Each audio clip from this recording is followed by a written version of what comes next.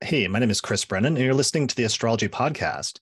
In this episode, we're going to be looking at the astrological forecast for the entire month of May of 2023.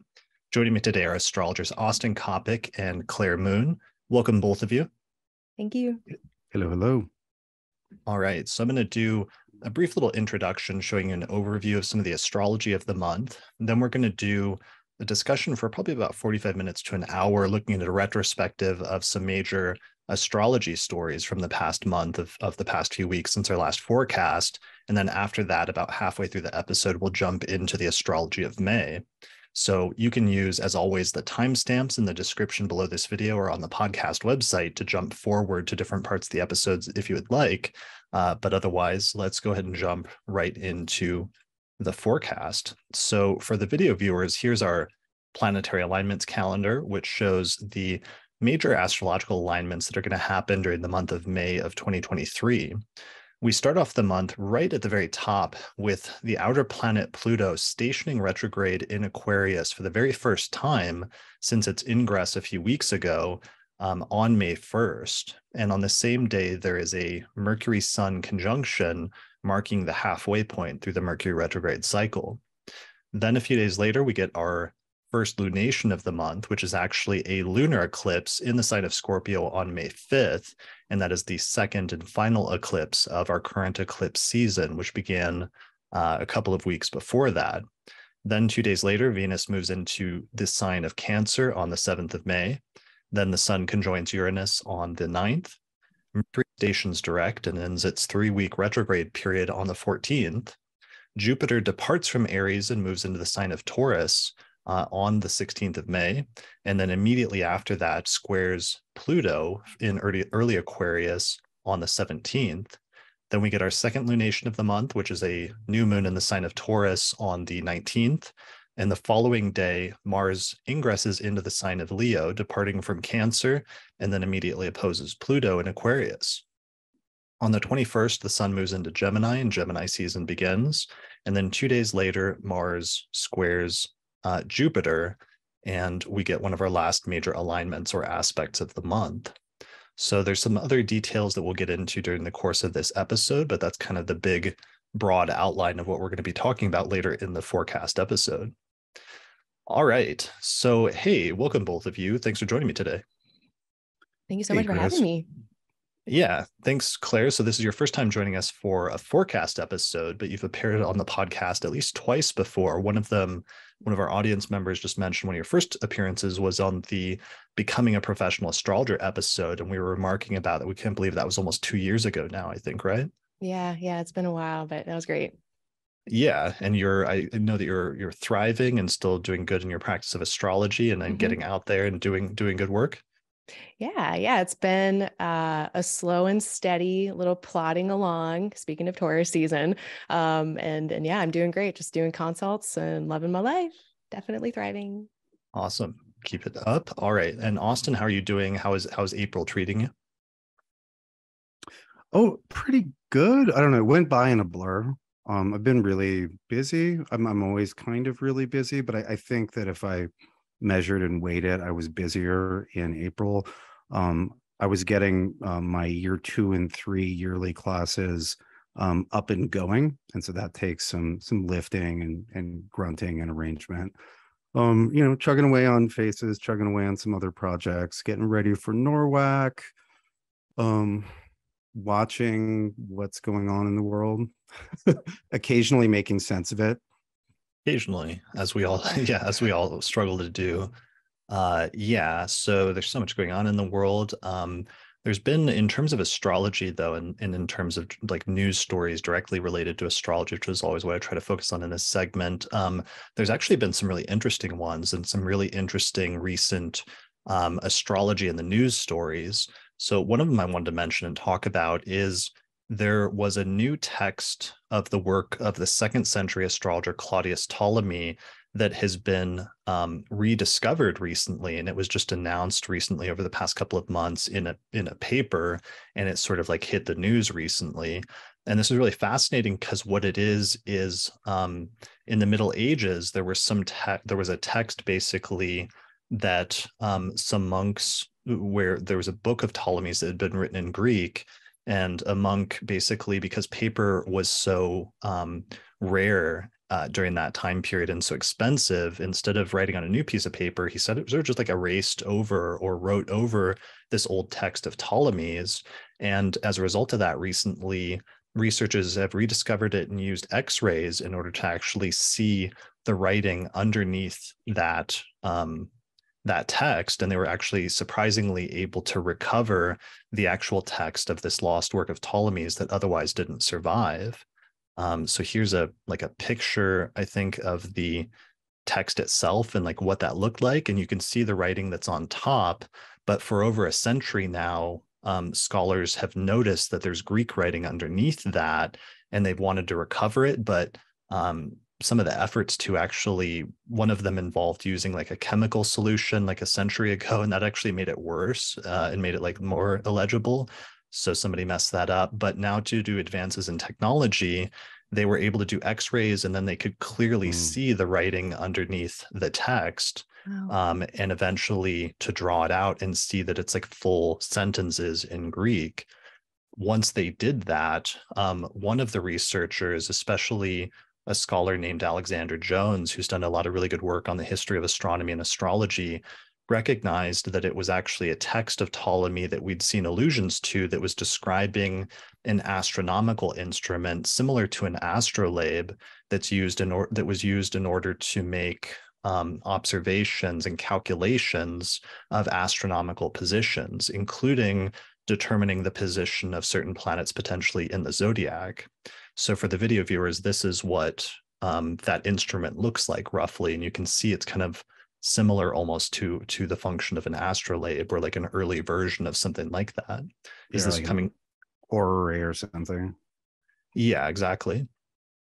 So that was really cool, because literally that was just like a lost work of Ptolemy's that we were never going to see or recover or know hardly anything about. And all of a sudden they've recovered, I think, large parts of it or the majority of it, so that that device can be reconstructed. And that gives me a lot of hope that there may be other discoveries.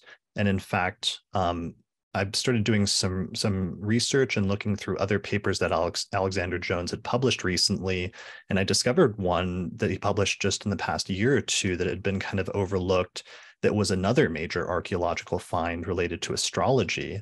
And what this was is, him and a couple of other researchers wrote a paper saying that they had discovered a tombstone from Egypt that was the tombstone of a woman from the 2nd or 3rd century in Egypt. And it has an image of her, like a picture of her that's inscribed on this tombstone, essentially. But then below it in Greek, there's a sentence describing her, and it says that her name was Heliodora, and it says that she was a mathematike, which means like a mathematician. But in that time period, in the 2nd and 3rd century, mathematician was the word that astrologers always used to describe their science, because there were so many calculations involved in calculating birth charts by hand that astrology and astrologers were commonly referred to as mathematicians, essentially. So what this discovery meant is this is actually the earliest woman that we know of by name who was a practicing astrologer. And she lived in Egypt. She lived to be about 52 years old, apparently, is what the description says. And she seems to have devoted her life to that subject of astrology and the mathematical arts.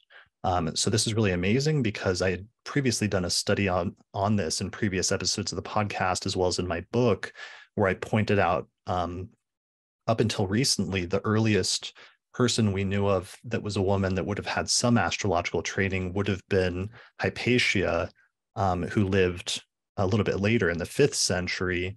And then after that, the earliest figure that we know of would have been probably Queen Bahram, who I did an entire episode on, who lived in Baghdad in the 9th century. But this pushes the date forward and gives us a definite name of the earliest woman that we know of living in Egypt at the same time, roughly, as Ptolemy, Claudius Ptolemy, and Vedius Valens, and some of those other authors. So it's really, really interesting and really kind of mind-blowing that there's new things being discovered in archaeology, pretty frequently, that are telling us new things about the history of astrology. That's super cool. That's really good. So it's going to be the pentabiblos now rather than the tetrabiblos. Yeah, maybe like he threw in, right. He threw in Penta's the Latin, right? Penta, yeah, I mean, yeah, or Greek, but so yeah, so Ptolemy, I'm hoping that at some point we'll like find archaeologists will find the lost works of like Nicepso and Petasiris, or other texts that we only have little fragments of, like the lost text of Hermes that was like one of the earliest texts on the 12 houses and different things like that.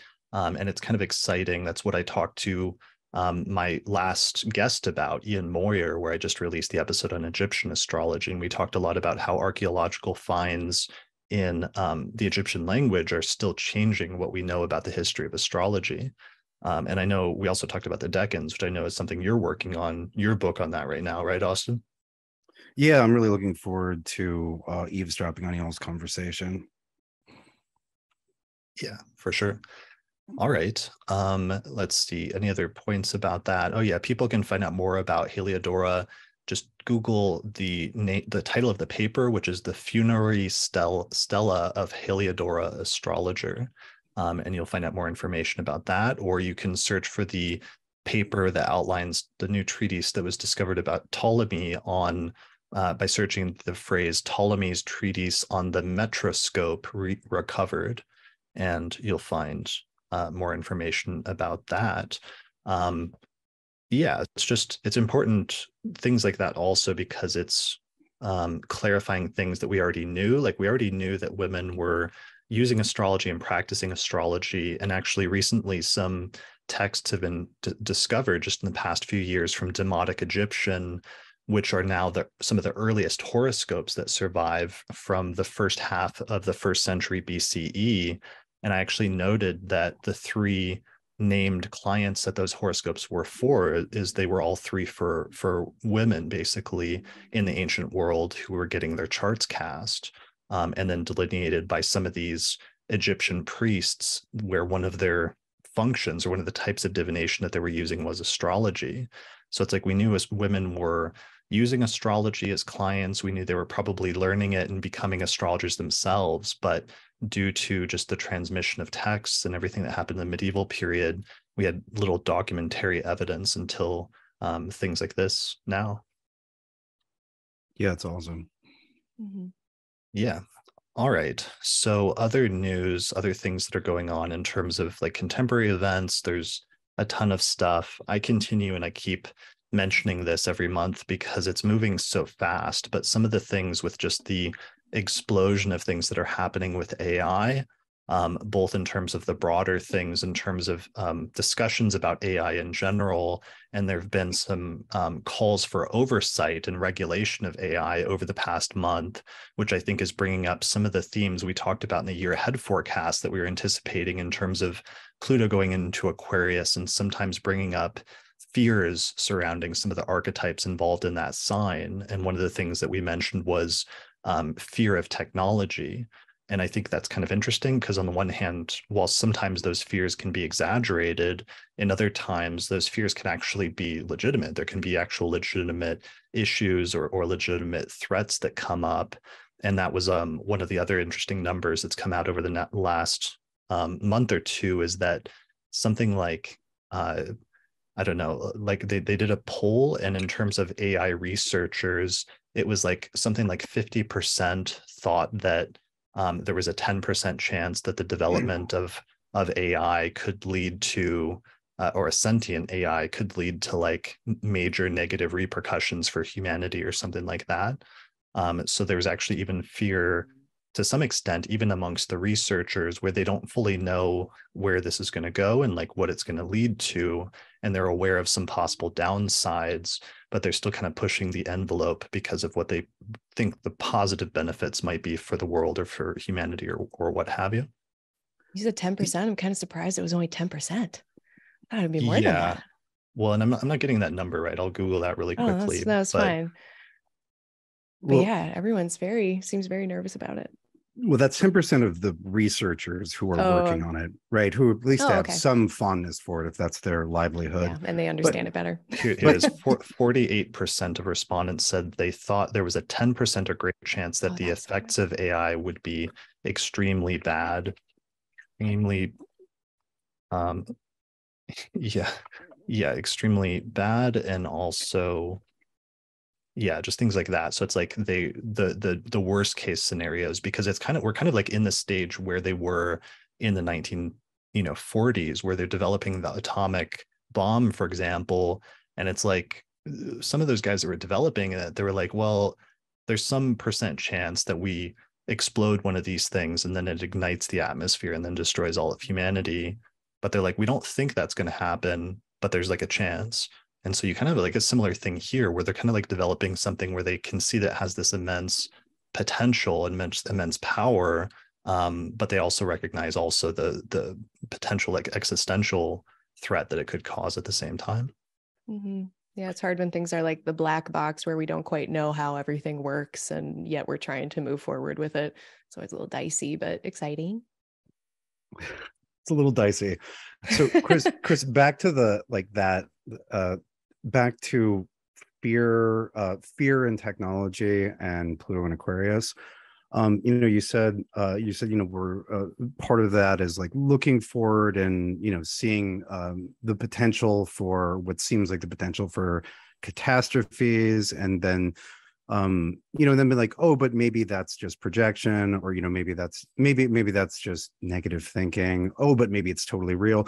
Like that's part of I think that's that ambivalent back and forth kind of structure of fear is very much Pluto. Its very signature is that it can't be resolved, right? Because Pluto brings about fear often or more through unknowns than knowns, right? Saturn and Mars can make you afraid, but they do so by often a visible concrete threat. And so the fear gets decided like, oh, I know that is dangerous. I am afraid. If the tank, if a tank rolls up my driveway, I know to be afraid, right? I'm certain in that fear. Whereas the Pluto fears, and this is, we're talking about a collective one, but this is part of what Pluto brings by transit on an individual level as well. They're hard to resolve, right? It's the like, am I crazy? Am I just being paranoid? Or, am I paranoid, or are they really out to get me, right? And the type of circumstances that Pluto brings about don't allow for the resolution of that. So there's an anxiety as well as a fear. Right. And what's biological? Oh, sorry. Go ahead, Chris. No, go ahead. Oh, I was going to say, just like what's biologically interesting about that's coming up is whether or not the circumstances are favorable or unfavorable, even if we're dealing with like a Saturn or a Mars thing that's unpleasant. If you have that certainty, it feels better in general versus uncertainty. Our brains literally squirt out unhappy chemicals. Certainty, whether or not we're right or wrong, we squirt out happy chemicals. So that Pluto kind of anxiety with the uncertainty added is just like not great feeling usually. Yeah, it's a special treat. Yeah, it's special. Right. Well, and that's because and it's if we're looking at the biology of it, your body doesn't know what gear to be in, right? If the tank rolls up the driveway, it's time to act, right? It is definitely not time to calm down. It's time to get the fuck out of the house and then wish I'd put together a to-go bag, right? Like the course of action is very clear. Whereas with this, like, I don't know, should I be afraid? Should I calm down? Should I act? How do I act in relationship to this threat? Is it really a threat? Etc.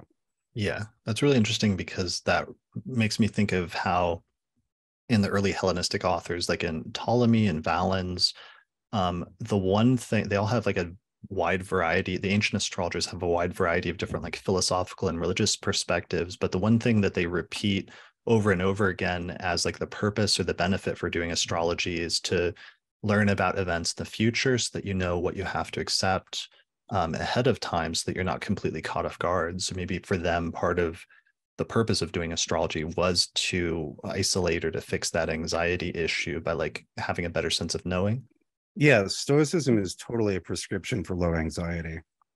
It may not help with your depression, but it'll definitely help with the anxiety. Sure. Yeah, I've been reading this new translation of Epictetus, actually, that Rob Bailey pointed to me, and it's all about controlling your Stoicism is all about like controlling your perception of events and deciding and having the choice or thinking that free will is an internal component to decide what you're going to classify as good and bad, or to accept the things that are outside of your control, but also to control your perception of things to whatever extent that you can, as like the ultimate act of freedom in some way.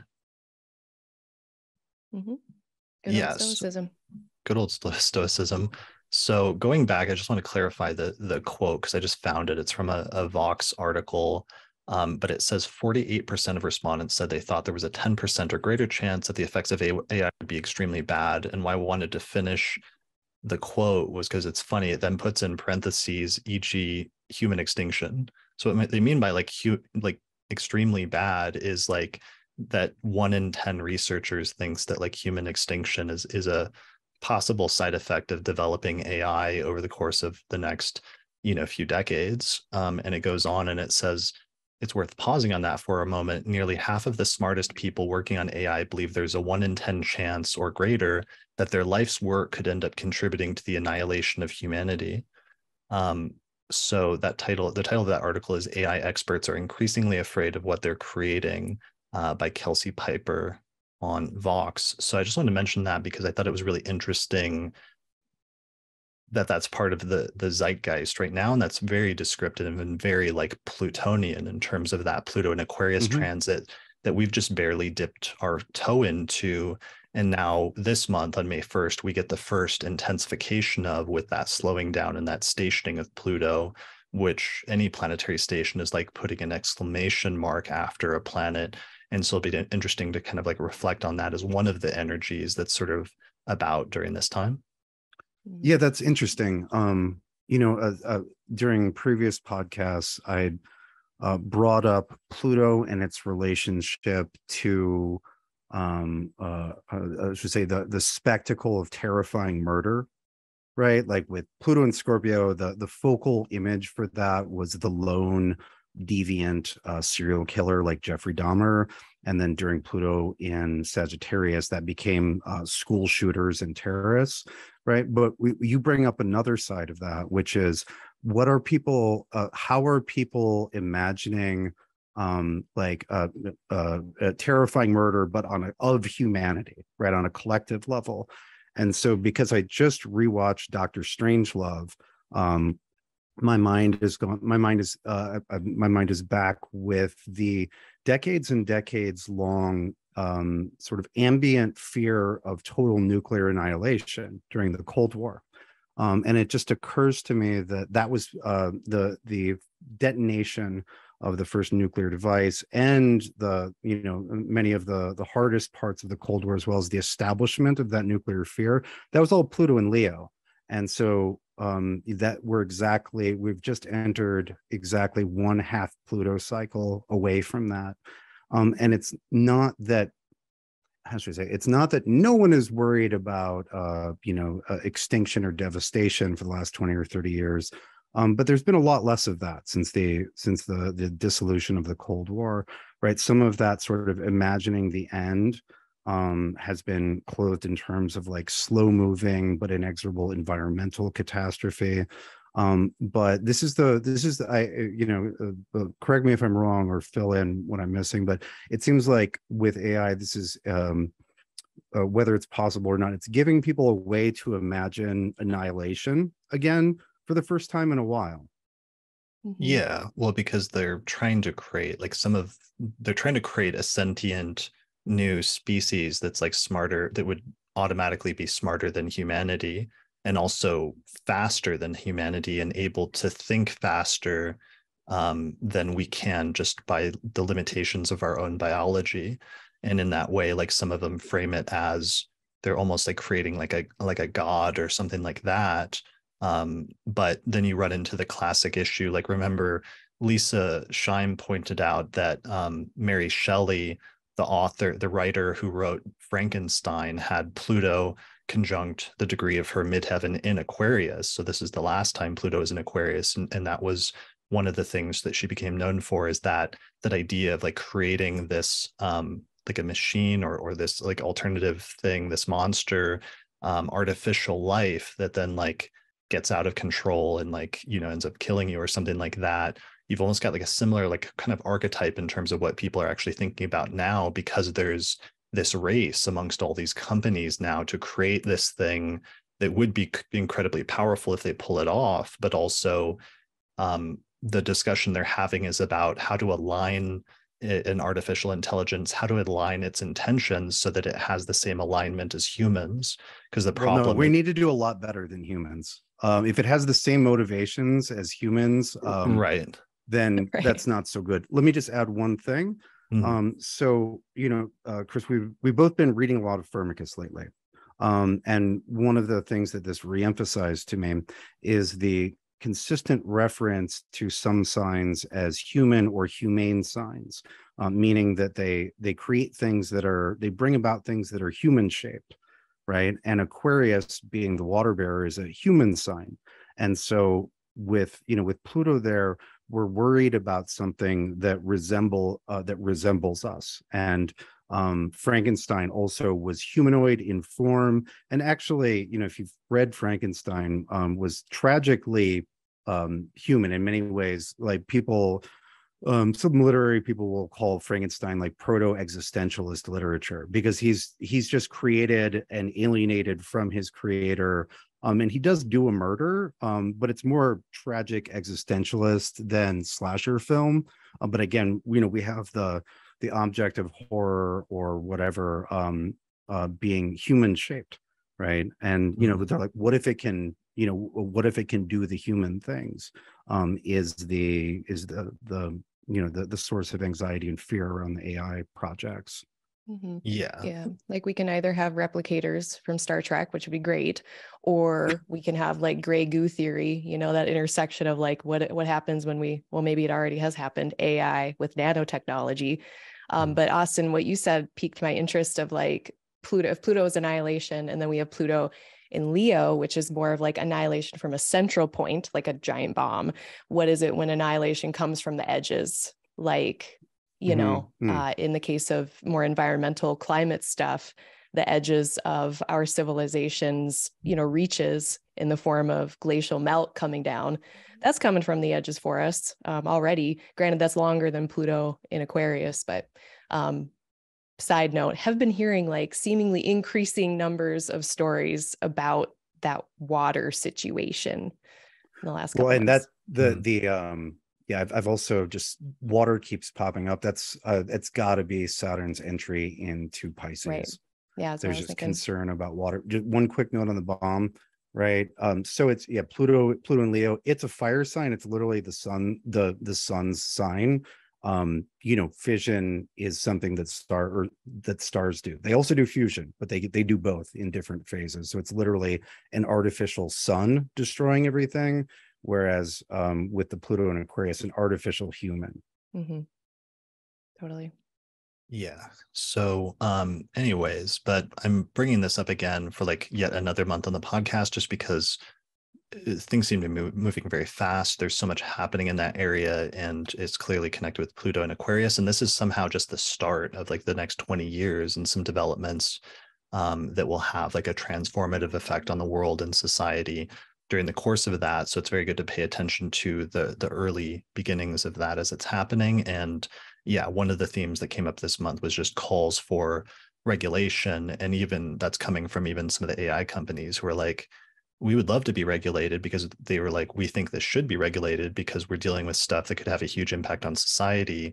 But they said up till now, there is no regulation. So everybody is just sort of creating their own rules, because it's kind of the wild, wild west. And it's an area that hasn't been explored before.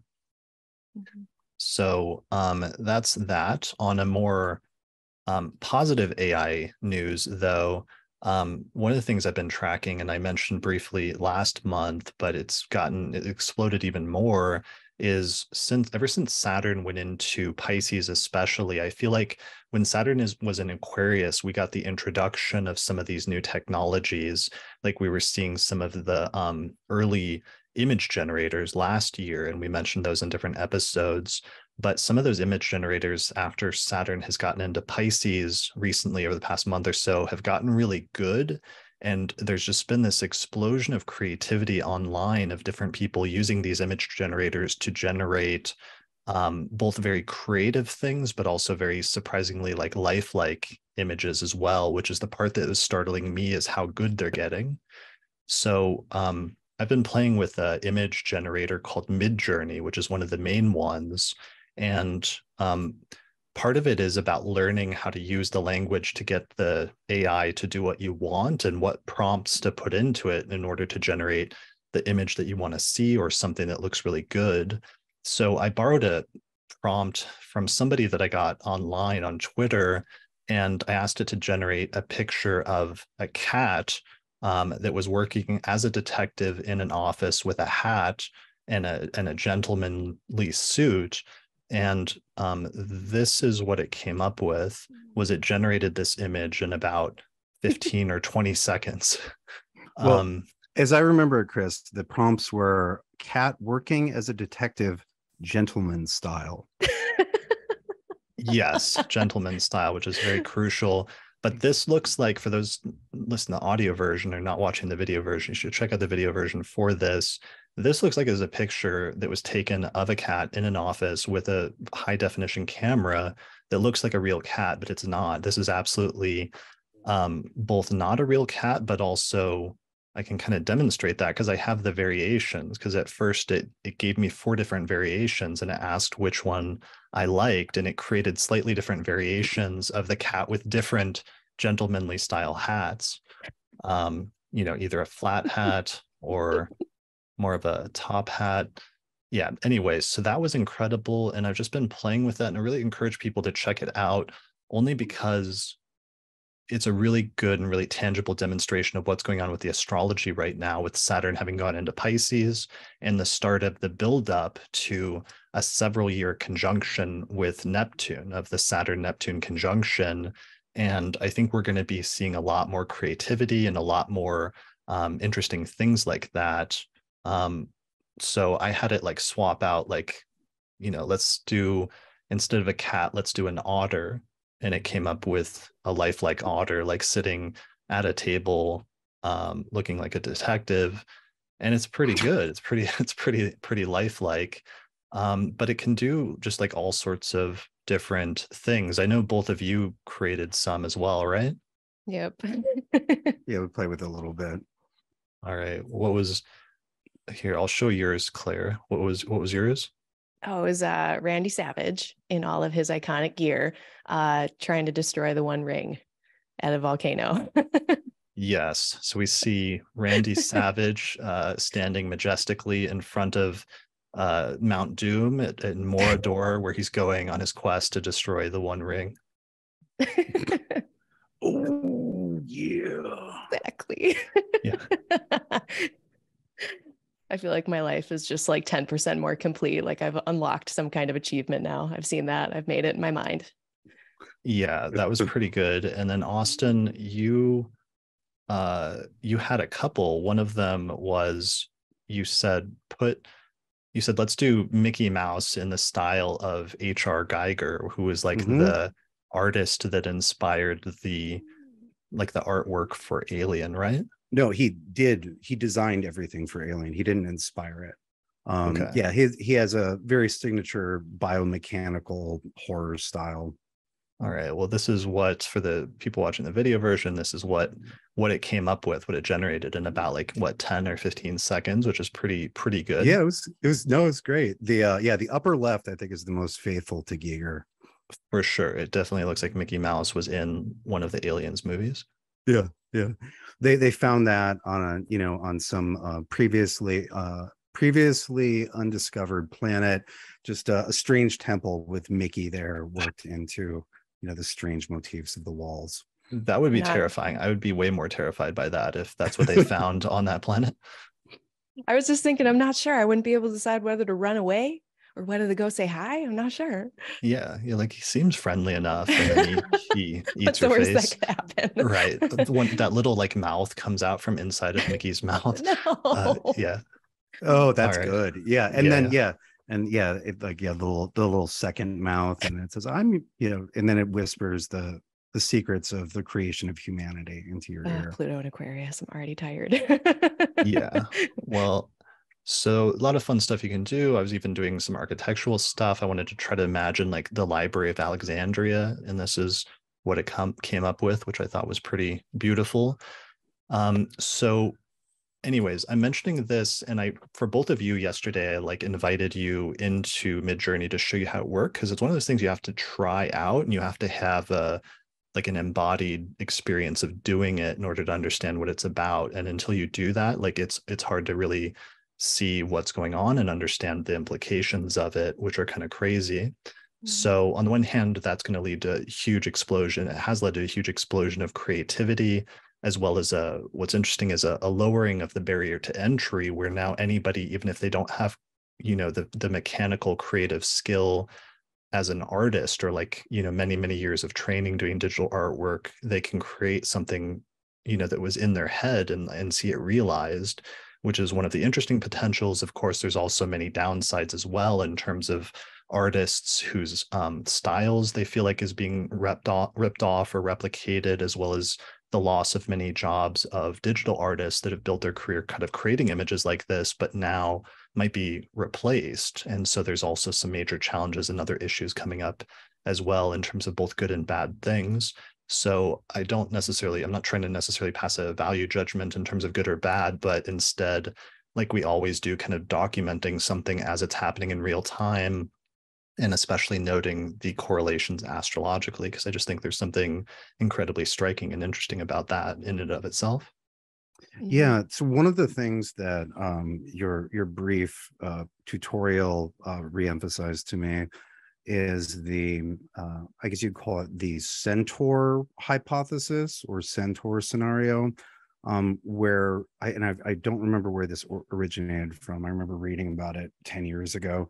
But people thinking about how the increased ability to mechanize things, or to have computers do more and more labor with the development of AI, the sort of reasonable, the non-apocalyptic likely scenario was that the most effective at any given task would not be a human or an AI, but in fact a human and an AI working in tandem, and that you would have the benefits of both. And so they referred to this as a centaur, right? Like half one thing, half the other, like like an HR Giger biomechanical centaur, right?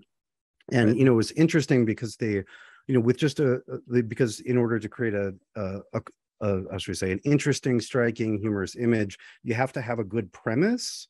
And then, as you showed me, the one skill at guiding the image generating AI was very important, like guiding it through iterations to get the best possible, version of the premise.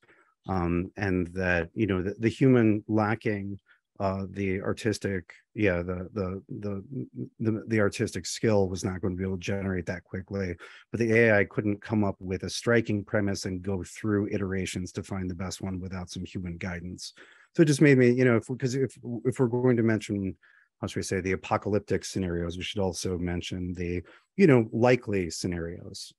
Right. I was listening to a 60 Minutes interview last night about AI, and it was a Google CEO, and I apologize, I don't remember what his name was, but he was basically saying, yes, a lot of jobs, are going to be changed. Like they won't necessarily go away. We will still need humans, but the job descriptions are like, there's a lot of them that are going to be changing. Yeah. Yeah. Sorry. And one reason why I wanted to bring up Centaur and why that stuck with me is, the first generation of workplace centaurs would likely be the Pluto and Sagittarius generation. That's really interesting.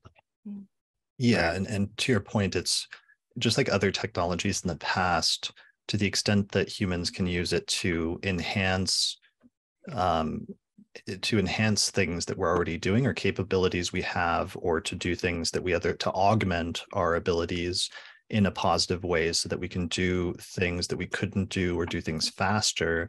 It'll be like other technologies and other technological shifts and paradigm shifts in the past. But hopefully we'll be able to navigate it over the next 20 years relatively well, but it'll be something to pay close attention to for sure. Well, if we look at how humans have navigated every other technological revolution, then maybe 20 years to maybe get the hang of it, maybe not. A lot of times it takes 30. One part of it's also just like in the 1990s, like people had to learn how to use like a personal computer, like a mouse and a keyboard, which is something that it takes work to learn and doesn't come naturally. But once you do that, you could do a lot more than you can just do with like a pen and paper, or at least you can do it faster. Let's say you can send out 100 emails in a day or 50 emails in a day versus just like writing 5 things. And I think there's something to your point in terms of the positive potential, and this is why so many companies are working towards it. That's just a basic example, but there's so many positive things that can come from it in the way that it can speed up advancements in the good parts of humanity. I think that's why a lot of the companies are so focused on this as a potentially important shift in technology, that some of them are saying could be more important than like discovering fire or something like that, like huge paradigm shifts. Yeah, maybe. Yeah. So we'll see how it goes. It'll be an ongoing thing. One thing interesting, Austin, you mentioned the triplicity shift, and you and I had been talking about that and talking about Firmicus, because I'd been researching some of what happened in the 4th century about how the Roman Empire had that pretty swift transformation to adopting Christianity in the Western Roman Empire, starting with the Emperor Constantine and then his sons, and that we had an astrologer like Firmicus Maternus, who was like right in the middle of that century, first writing his astrology book in the early 330s, and then about 10 or 15 years later, he had converted to Christianity, and he wrote a really strong, aggressive attack against the pagan religions after becoming a Christian. And so you can see sometimes in a single lifetime, a person having a complete transformation. But you pointed out to me that there was a really major Jupiter-Saturn triplicity shift that was happening in that century. And I thought that was really interesting and really insightful, because, we're going through the same thing now in that century, where it was shifting from conjunctions of Jupiter and Saturn in earth signs to air signs. And then recently we had that where in the 20th century, it was all earth signs, and now it's shifted to air signs for like the next couple of centuries, right? Yeah. That's one of the things.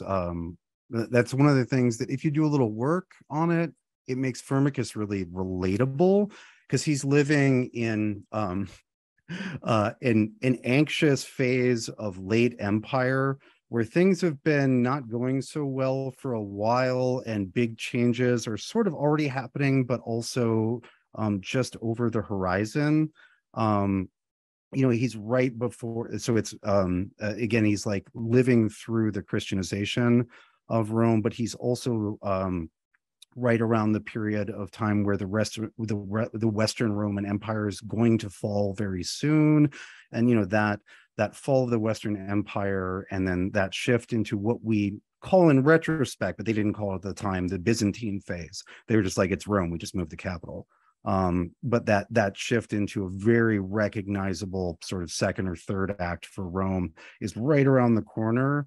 And when you read his text, which is written to his local sort of the state governor, or is loosely equivalent. Mavortius is loosely equivalent to like a state governor. Would you say, Chris, or would you sub in a different role?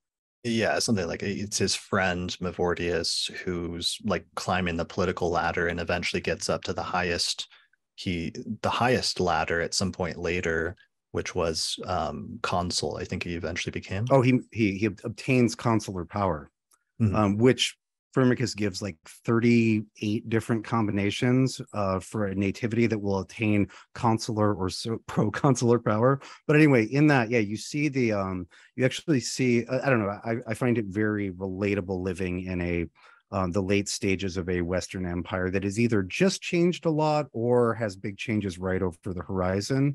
And there's a sense of anxiety.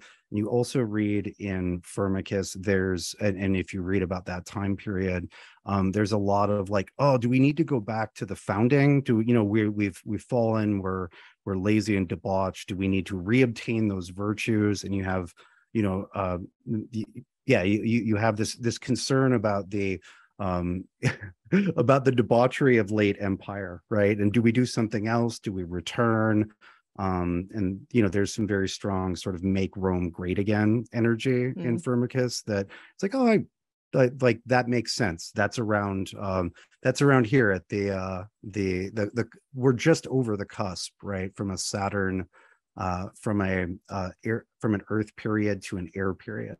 But whereas ours is definite in the sense that we are now just doing air for almost 200 years, Firmicus, the 4th century in Rome, has an unusual number of going back and forth between earth and air, right? Are we doing the old thing, like the more solid thing, the known thing, earth?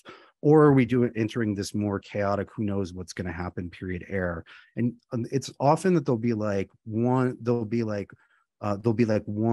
false positive where it looks like we're entering the new era, but actually it's going to be another 40 years. In Firmicus's case, it's almost the whole century. It takes almost a whole century to decide on which era they're living in. That's really funny because there was later in the century, there was that one random emperor, Julian, who tried to, like, after the empire had been like Christian for like a few decades, he tried to like reinstitute paganism, but then after his reign was over, after a few years, everything just went back to Christianity, and it stayed that way for the rest of centuries. Right. So I just wanted to bring that up because it's such a major intellectual shift in terms of world history and in terms of like the Western religious and philosophical and intellectual tradition. That turning point from everything was like paganism and polytheism up to that point, versus everything after that point, for the most part, at least the majority, becomes monotheism and Christianity, and this one religion sort of becoming the dominant religion in the empire for many, many, many centuries. So, obviously we're not necessarily going through that kind of religious shift as far as we know, but in terms of intellectual shifts right now, I think paying attention to what are the emerging intellectual shifts and paradigms that might be shifting at this time that could have much more far-reaching impact for several centuries might be a good thing to do, whether that's what we're seeing with technology and some of the implications of that, or whether there's other intellectual trends that may shift in a way that's dramatic and sort of like more permanent or more lasting. I think remains to be seen, but it's something to pay attention to. Yeah, well, I would say maybe not religious, but I think it's pretty inarguable that Western culture has had a pretty significant value shift over the last, let's say, 40 to 60 years, depending on how you want to measure it. Like since the 60s, and that that can be actually that can be paralleled to the sort of the transition from an expansionist polytheism with Rome to the more, how do we say, to the Orthodox Christianity that followed it and then continued onward. If we're examining in terms of like what are the beliefs and values of the state cult, right? Which in Rome looked like which gods were endorsed and which weren't. I do feel like there is, if we're looking at Western history, we are sort of we have lived through a shift in values, and if we name them gods, it would be easier to understand. But like a shift in which gods are venerated by the state cult and which are not. Yeah, we're going to have to change our minds about so much if this AI technology is part of all of this and the big shifts. And you know, if we value certain ways of living or ways of being, or, you know, throw in the word meritocracy, all of that kind of gets thrown out the window with all of the changes in technology. So like, yeah, ideologically, what do we value and how does that change us, or how do we change with that in a way that's skillful versus unskillful? Yeah, it'll probably take like hundreds of years. Yep. Right. Yeah, for sure. All right. And I just wanted to quickly also shout out to, going back, the Twitter user who I got the original prompt from for the cat AI that I sort of tweaked and changed, but their name is Artichoke AI on Twitter. So if you do a search for them, you'll see their cool AI profile where they show lots of different prompts and different images they've generated. Yeah, so I think that's that in terms of news stories. Trying to see if there's anything else I really wanted to mention. We, of course, we had eclipses. There was one little minor news story that I thought was interesting. It was just, and Claire, you had mentioned this, that there was a solar eclipse, and it was like that day that rocket blew up that Elon Musk's company SpaceX was trying to launch. It blew up shortly after launch, but then also around the same time, Elon made a major change of removing the blue check marks and the verification from Twitter profiles also over the past week, which I only think is interesting. I'm only mentioning because it was so notable. We all remember that he took over Twitter on that solar eclipse in Scorpio 6 months ago at the end of October. So he's still, for some reason, like important stuff is still happening with him on eclipse cycles, not just related to SpaceX, but also with Twitter. And I think he also recently announced the launch of a new AI company. So that could be important as well if he's trying to get in on that. Anything else? One quick note on the recent solar eclipse. So one thing that's interesting about the series which that inaugurated, which will have half of its eclipses in Aries. So this first eclipse, Sun in Aries, was a hybrid eclipse. We're dealing with the eclipse of the sun in the place that it's supposed to be exalted, right? Which is as we say, more of a shift, right? We're not shutting off a dim light, we're shutting off a bright light. And insofar as the sun has to do with a discrete identity, right? Like the sun is, how do people know you? How do they see you? Oh, that's Claire, that's Chris, right? The removal of the blue checks open the gate for lots of impersonations, and identity theft or impersonation is something I've seen repeatedly with afflictions to the sun, especially nodal afflictions to the sun. And I would also add that with a solar eclipse in the first of a couple solar eclipses in the place where the sun is supposed to be exalted, we get sort of a reference to some of the more archetypal, like hierarchy, sun, monarch, leader type stuff. And it was interesting to think that the blue checks are literally a mark of hierarchy. And that we have the eclipsing of that. So now it removes that visible differentiator, right? Because there was only one differentiator of Twitter accounts, and that was it. And it was a hierarchy, right? You had to earn a blue check mark, blah blah blah blah blah. You couldn't just have one. And so we have the eclipse of the sun there, and the removal of that, and that opening the way for a blurring or copying or impersonation of identity. Yeah. And it did create that hierarchy, but that was like a side effect, and almost an unintended side effect of the attempt to stop identity impersonation, which is the big threat of removing it. And that's a really good point, because that's additionally something we're going to be seeing a lot of in the future.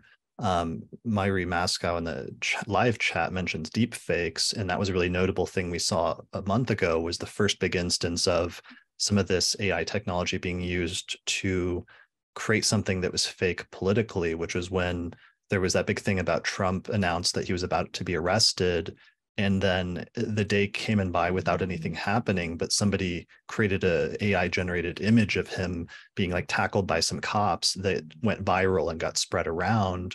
So I think that was the first big instance. I'll have to look up what the day was. It was about a month ago, of AI being used to create something sort of politically, basically, in order to create a fake news story in a way. And with Saturn coming up on Neptune over the past 3 years and now co-present with it, I think that's going to be one of the biggest things that we're going to see as a recurring theme is the blurring of the difference between what is real and what is not real, and the increasing challenge to tell the difference between the two as there's this dissolving of the boundaries between them. Because it's like that's happening. There's also crazy advances in voice technology where now you can take a recording of somebody's voice and AI can pretty impressively and pretty convincingly just create brand new sentences that person's never said before, just using AI, and just a lot of things heading in that direction. We're heading, and this is somehow just the beginning of Saturn, that Saturn-Neptune transit, which is just kind of wild to think about. Yeah, well, the phrase fake news was popularized during the 2016 presidential race, which was Saturn square Neptune, right? So now we're at the next angular configuration of Saturn and Neptune. We're back there, right? We're back there, but it's the conjunction this time, or the co-presence rather than just a square. So it's at maximum volume and increasing for the next couple of years. Yeah. And I think that square story that you just mentioned speaks to like, have we adjusted? Have we done the necessary adjustments? No, we haven't. But yeah, the square speaking to adjustment feels right as well. Yeah. And it's going to be a long period for all of us to adjust to. But it'll be interesting to see where we're at the end of that and what we've learned at the end of that process. First basically in 3 years once Saturn finishes up in Pisces, but then not fully finished until 3 years after that when Saturn departs from Aries, since Saturn and Neptune will move into Aries around the same time, about 3 years from now. So I think I'm just going to focus my Saturn-Neptune energy on continuing to create cat pictures that blur the line between reality and not reality, and we'll see how the rest of the world does. All right, so I think that's good for the news segment. Shall we do a mid-show sort of transition at this point? Yes. Sure. Okay, cool. So one of the things is I did want to give a shout out to our sponsors for this episode. The first one is the Northwest Astrological Conference, which is actually happening this month in May from the 25th through the 29th, 2023, just outside of Seattle, Washington. And this conference is a first for them because they're actually doing a hybrid conference where you can either attend in person or you can attend simultaneously online to a live version that they're going to be streaming at the same time. So I believe there's 27 speakers that are each going to be giving a bunch of different lectures as well as pre and post conference workshops. I believe, Austin, you are one of those lecturers, right? Yeah, I have 2 lectures and then I have the pre-conference workshop. So I will be kicking off the whole thing. And that is a discussion of all 35 combinations of 3 planets all interacting with each other. And so we'll be going through all 35 as well as establishing some rules and ways to make that thinkable. So it's not all just like a blur. But I'm really excited. I've been working on that. It'll be like a lot of my work, as much historical material and research as possible as a trampoline to get into interesting places.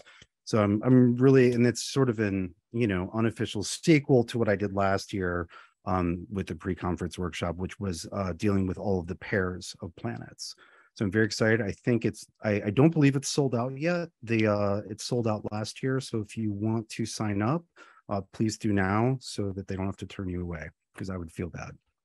Yeah, I think there was an announcement not too long ago that they are filling up and it probably will sell out just like it did last year here pretty soon. So get your tickets if you want to attend in person. But even if you can't or you don't, you can sign up to attend live through their website or afterwards. One of the things that's great about NORWAC is they always record all of the lectures and workshops, and then you can buy those or purchase those after the conference is over through their website. So you can find out more information about that at norwac.net, and I'll put a link to it in the description below this video or on the podcast website for this episode. Quick question, Chris. Is Yeah. NORWAC is the only major astrological conference this year, correct? Yeah, it's Incorrect? the only major conference because there's no other big organizations right now that are hosting one. Like the NCGR isn't, nor is ESAR, nor are they pooling their resources for a mega conference for a UAC. So I think NORWAC is kind of it this year for big conferences. All right. Yeah. So if you want to meet some astrologers, that's literally your best opportunity. For sure. And I think Dimitra's doing a workshop there and lots of other astrologers that have been on the podcast in the past. So check it out at norwac.net. Other than that, we also have another sponsor this year of a product I'm actually pretty stoked about, which is this new Oracle fixed star card set and guide called the Behenian Fixed Star Oracle and Guide Set, which was created by astrologer and past guest on the podcast in the past, Ryan Butler, as well as artist and astrologer Terry Johnston, who put together 15 illustrated cards that illustrate each of the 15 most important fixed stars that were used in traditional astrology and in different branches of it. So the cards and the booklet gives a brief history of the Behenian fixed stars and their planetary correspondences and their use in magical practice. In addition, each card can be drawn as an oracle to aid a person in the deliberation of a question. I know that's something you're a fan of, Austin, in terms of like using the tarot for deliberations and things like that. And you gave me some advice recently on that I thought was helpful. Yeah. Cartomancy is great, and it's there's a lot of there's much less competition between astrology and I use the Rider-Waite Tarot, but just various cartomantic methods like this. I often use cards where the astrology ends, right? Like I can see up to this point, but I still need guidance or information. And then that's where the cards start, and vice versa. Sometimes I'll start with reading cards and then need to get, more of a Google Maps, Google Earth view from astrology. Yeah. So let's see. So the book and the cards provides a 3-tiered approach to incorporating them into a personal practice, study, contemplation, and divination. The booklet gives the history, like I said, and explores the symbols, myths, and meanings and correspondences of these fixed stars. But it can also be used as a tool for contemplation, where each card features original interpretations of images passed down through the tradition and includes constellations and glyphs of the stars that invites us to have a deeper understanding of the star's lore and significance. So each deck contains 15 illustrated cards and a 68-page study guide, and the illustrations are just incredibly beautiful. For those not watching the video version, Terry just did an amazing job illustrating these cards, and I was actually really impressed just by how pretty they are, in addition to the information that Ryan packed into the book. So you can find out more information about this, or you can order your deck by heading over to medievalastrologyguide.com/starcards. So medievalastrologyguide.com/starcards, and I'll put a link to that in the on the description page for this episode. So the cards are just $38 for a pack, and they literally just got these together and just shipped out the first set of them recently. So it's pretty exciting seeing a up-and-coming not up-and-coming, but somebody who was an up-and-coming astrologer, Ryan Butler, who was on very early episodes of the podcast and was one of the younger astrologers back when me and Austin were coming up, and now we're all kind of like old people at this point doing these amazing projects with different books or these cards or other things, and it's really heartening to see. Yeah, it's funny. Take my money. Oh, I remember. Yeah, it's funny to think of someone as like up and coming. It's like, oh yeah, in 2012, he's only a few years in, right? Like almost, more than 10 years ago. But I would just add one more thing about cards. Cards are an ideal way to just learn things. You know what, and if you're divining with them or contemplating with cards, you're also reinforcing the meaning set and the associations. And so I would say they're also educational. So I know everybody loves educational things. Yeah, it's that, and also glyphs are really important.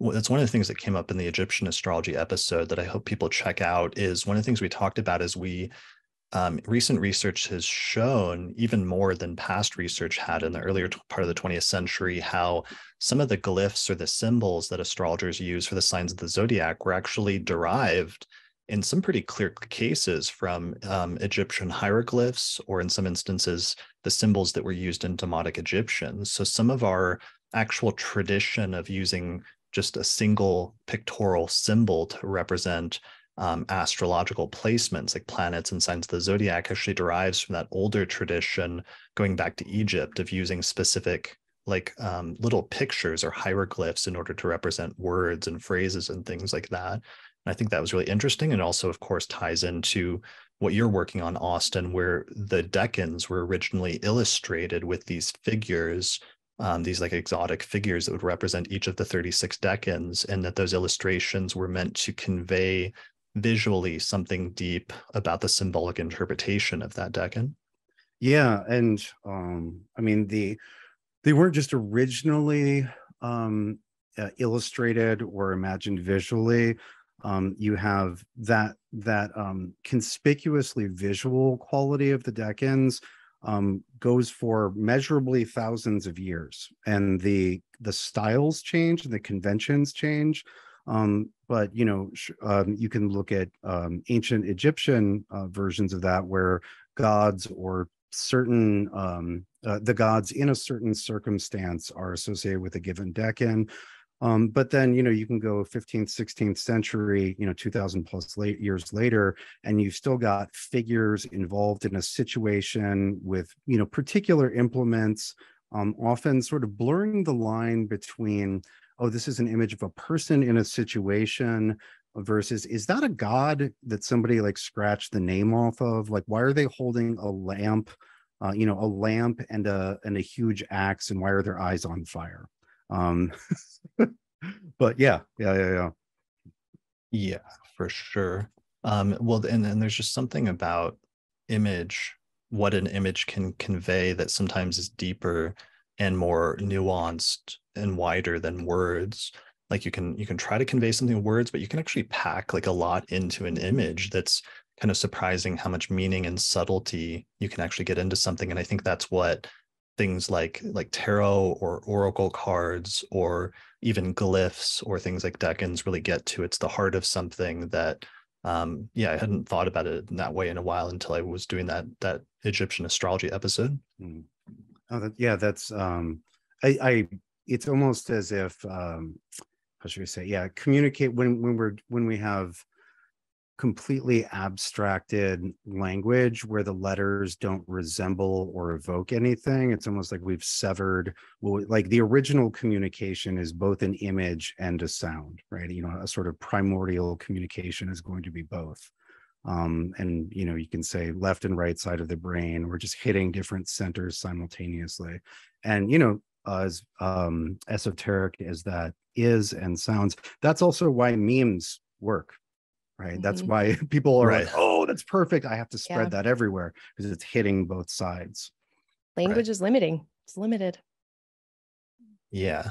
And here's actually the table that we talked about in the Egyptian astrology episode. This is by an article by an Egyptologist named Andreas Winkler, but he showed how some of the symbols used in Demotic Egyptian to represent the signs of the zodiac are pretty well tied in with our current glyphs, like, for example, Taurus and the bull, and the horns of the bull.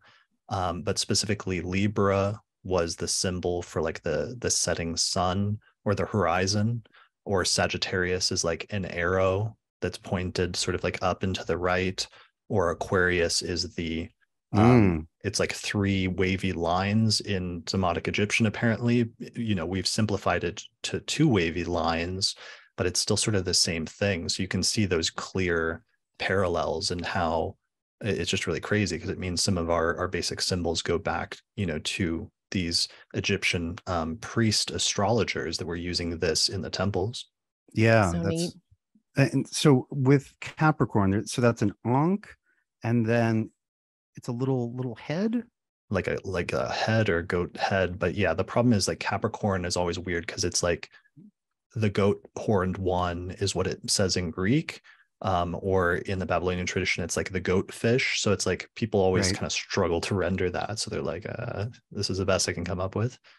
In Vedic astrology, it's the word translates kind of to sea monster, but or water monster, which often kind of gets interpreted as like crocodile or alligator, right? Which is a very, which is sort of, aquatic but not, and monstrous, but et cetera, et cetera. I'd be down with Right. that. I'd love to be a sea monster. That's sweet. Right. Right. Yeah. Yeah, I like that. Saturn is in Sea Monster right now. That'd be good on the forecast. Yeah, it certainly was. Yeah. Well, It and was. and crocodiles work for Saturn in a lot of ways, for a Saturnian sign, especially like the Earth sign, because crocodiles just sit there for 99% of their lives when they don't explode into death. Like they're very low energy. Like they intervene with situations only as needed. I like that analogy because crocodiles have tough skin, very soft interior, very and like aquatic kind of, right, but not like a graceful dolphin or agile fish, right? They just kind of hang out. right. And so it's an earth sign, and it's mud but water, but yeah, I like Capricorn as I like alligator, crocodile. Actually, when Kate did the Saturn in Cap series for Sphere and Sundry, there was a subvariant of alligator series where actual alligator bone, and in some cases swamp mud, that alligators have been in, was integrated into the material. Nice. It's perfect. Last note on that. Like I was just seeing a meme and it was about how like when a crocodile is on the water, you can just see its little eyes and its face and it looks very scary, very competent and intimidating, like a Capricorn. But then you look under the water and they just look kind of silly and they're just kind of, it's perfect.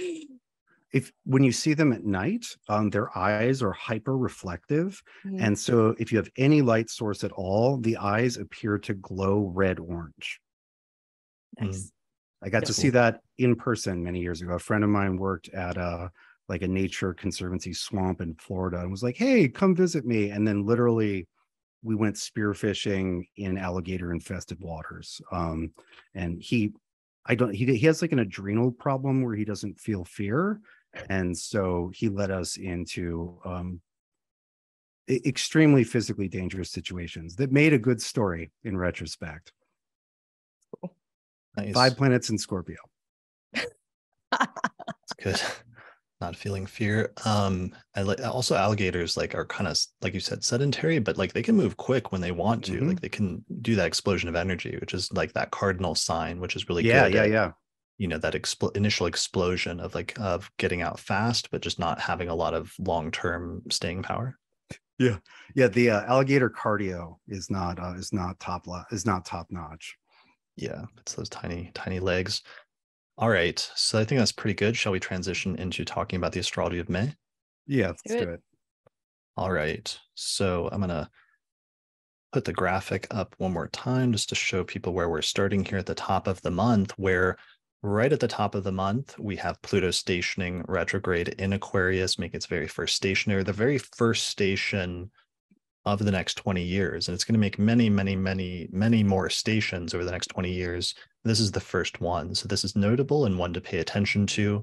And it's interesting that it falls like right in the middle of that Mercury retrograde cycle where Mercury is going to conjoin the sun on the same day, because usually what I've noticed, especially over the past 10 years of doing these forecasts, is it's really, sometimes there's an issue that's set up when Mercury goes retrograde, when it stations retrograde at the beginning of the retrograde phase. But by the time you get to the conjunction, like there starts to be some turn or some shift towards a resolution of whatever the retrograde issues were. And it's really interesting that that's falling, sort of coinciding at that point. Well, and one way that change in the quality of the retrograde is addressed in Dorotheus in terms of elections, is that if you do something Mercury before it's had the conjunction to the sun, then it's got that ahead of it, right? Then you have this really dramatic combustion and aspect that's in the future. Whereas even if it's still retrograde, once you've had the conjunction to the sun, Mercury's not coming back to the sun at that point, right? That you don't have that in the future. The future looks like it rising again rather than returning to the sun and being invisible. Right. Like if Mercury retrograde is a story arc and that Cazimi is the middle point, then of course, the last half, then of course, half of it's over. And if we know that things should be wrapping up in the next few weeks, then it's probably going to be a better outcome or circumstance than if you do it before. Right. An outcome that's more in accord with what you intend. Right. But or if the Mercury retrograde is an underworld journey, the conjunction with the sun is the bottom. And even though you're still beneath the surface, the path is leading up and back to the world rather than whatever you're into the interview with Hades.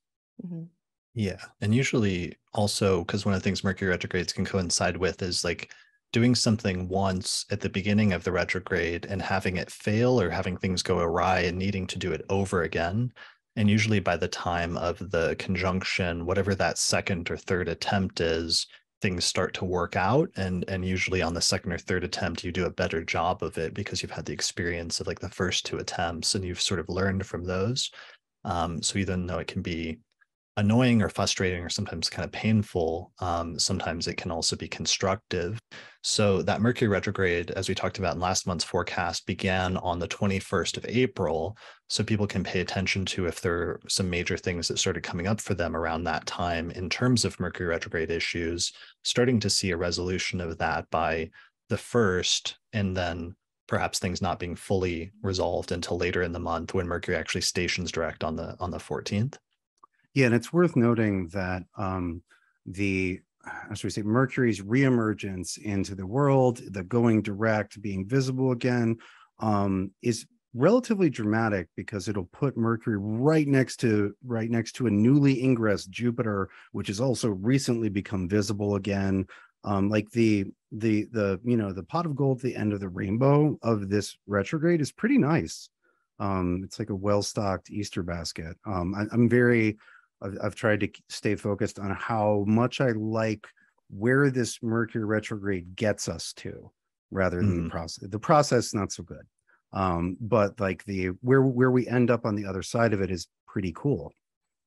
Yeah, because you got to get through eclipse season. Basically, everybody's got to make it through this Mercury retrograde and through eclipse season and the intensification of the Pluto transit with Pluto stationing in Aquarius. So it's like the first week or so of the month is still kind of tumultuous, and there's a lot of things that are still up in the air and not resolved, or even new things that are kind of being thrown up in the air. But then later in the month, you're right, once Mercury stations direct, and then we get our second lunation of the month, which is that Taurus new moon on the 19th, we get our first like non-eclipse lunation, and hopefully things start to settle down by then. Yeah, things look pretty good by then, which is 2/3 the way through the month. I was gonna say dust settles by the end of the month, but that's the end of the month. So yeah, first half versus second half, I think is pretty stark this month. Like I like the second half way more. The first half is, Chris, as you mentioned, we basically entered eclipse season and also began a Mercury retrograde within one day of each other. Yeah. And so one of the things that both of those have in common is that they both have a lack of vision, not in some sort of spiritual or ambitious sense, but like it's hard to see where you're going. That's what eclipses are, is where there's supposed to be light that you can navigate by, like during the day, sun, or during the night of the full moon, the brightest night of the month, lunar eclipse, right? There's a removal of light that's supposed to be there, which allows you to navigate. And then a big part of a Mercury retrograde is that it also becomes invisible. You can no longer see Mercury during the morning nor in the evening. And so not being able to see where things are going is its own kind of malefic quality, right? I was giving an example the other day when I was teaching about how obscurity is malefic, but not like Mars and not like Saturn. In that when I come to my bedroom, when I stumble into bed, a minute before dawn and it's dark, like I can hurt myself and I have several times, by racking my shin on the bed frame. The bed frame is not a weapon. It is not poisoned. It is not bladed, right? It's not like actively malefic, but it becomes, it acts as if it were malefic, as if it could do harm, simply because I can't see where the fuck I'm going. Mm-hmm. Yeah. And then Uranus being co-present just adds another layer of, whoa. Of racking your shin in the dark. Yeah. Suddenly. Surprise. Yeah. That's a really good point. So, because it's like the sun is the source of light in our solar system, and light becomes associated with seeing, like that which is illuminated is that which we can see when it's light out, versus when it becomes completely pitch dark, you can't see. And I like those notions of obscurity, because one of the things that's important that happens with eclipses is sometimes really monumental events happen in our life where you start doing something, or there's a shift towards something, but under eclipses you don't always realize how monumental it is until much time later, in retrospect, basically. So I like what you're saying with that, Austin, because eclipses can sometimes be really important turning points where something starts to shift and there's a major beginning or ending in a person's life. But it's not always like readily apparent. And sometimes it's only when you look back on it, you realize, oh, like I met that person, or, oh, I started working on this at that time, or what have you. And then you realize the full significance of it. But there's something almost inherently obscured or hidden about eclipses. Yeah, one way I think about and work with eclipses is that the nodes are transiting signs all the time, but their work is inherently obscure, right? Like they're like underground rivers. They're flowing, but you can't see what they're doing.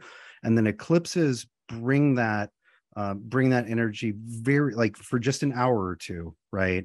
4 times a year, into intersection with the visible world, and they're almost like, it's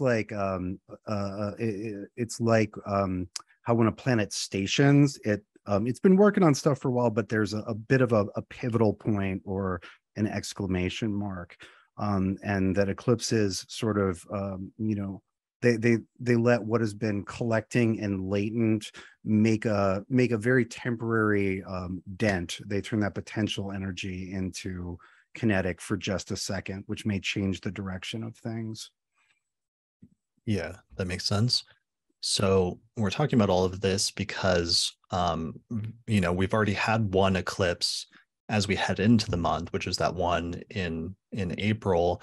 And now we're coming up on the second one right in the first week of the month. So as soon as that first eclipse has happened, it's like the door to eclipse season is opened, and we're about to go through the next door here. When the moon hits 15 degrees of Scorpio on May 5th, it looks like. So that is our next lunar eclipse in Scorpio. And this one's important because it's a continuation of the eclipse series that's been taking place, bouncing back and forth between Taurus and Scorpio over the course of the past year or so. And we've seen a lot of things thrown up in people's lives, especially with fixed sign placements during that time. And this is the very last eclipse in Scorpio. There's one more in Taurus, so on the axis, but this will be for those who dwell in Scorpio or have important investments in Scorpio. This is the last one in Scorpio. Okay, I like that. So we'll see the closing down of the major shifts and the major tendency towards there being new beginnings and new endings with this eclipse.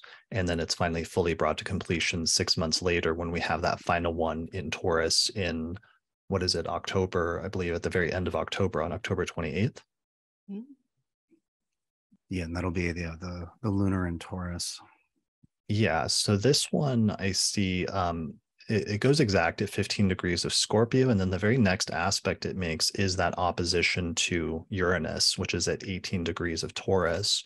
So there's still a major sort of unexpected or disruptive Uranian element to this eclipse, which I think is made, as we've talked about before, like a little bit more disruptive because it's happening in those fixed signs of Taurus and Scorpio, which as fixed signs already don't do the best with changes, especially sudden or unexpected ones.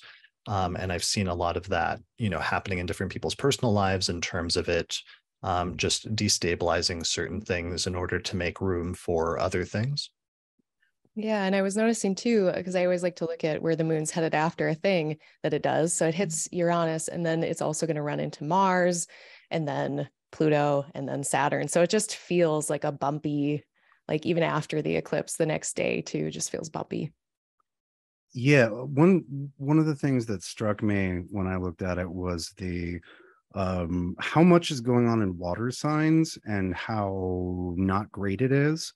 Right. So we have a partial eclipse of the moon in its fallen Scorpio, configured to and in a mutually received relationship with fallen Mars in Cancer. And then we also have a malefic in Pisces, and then the Neptune in Pisces. And so what ran through my mind was all sorts of sort of toxic toxic water. There's a song I was listening to the other day where one of the lines references a raging river of manure at my front door. And so I thought about that. I also thought about a toxic grail, a toilet desperately in need of flushing, right? With the South Node, it's the dragon's tail. And if the dragon's mouth eats, the dragon's tail poops. And there's this purgative quality to the South Node. And so this just looked like ucky water that needed to be flushed, be purged, be sent to the waste treatment facility, whatever. So and I say in all good friendliness and all good intention that right now I regret showing you how to use an image generator yesterday.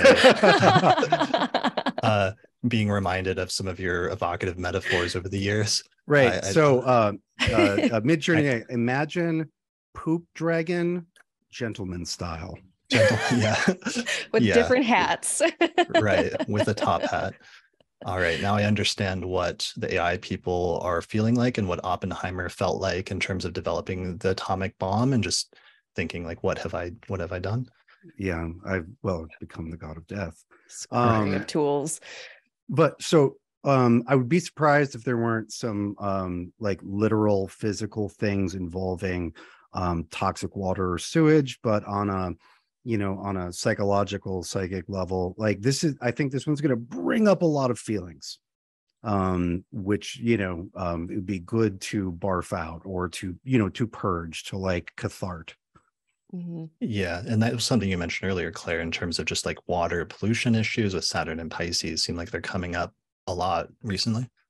Yeah. And just water erosion, displaced communities from all the water. So yeah, all kinds of stuff. Were you going to say something before that?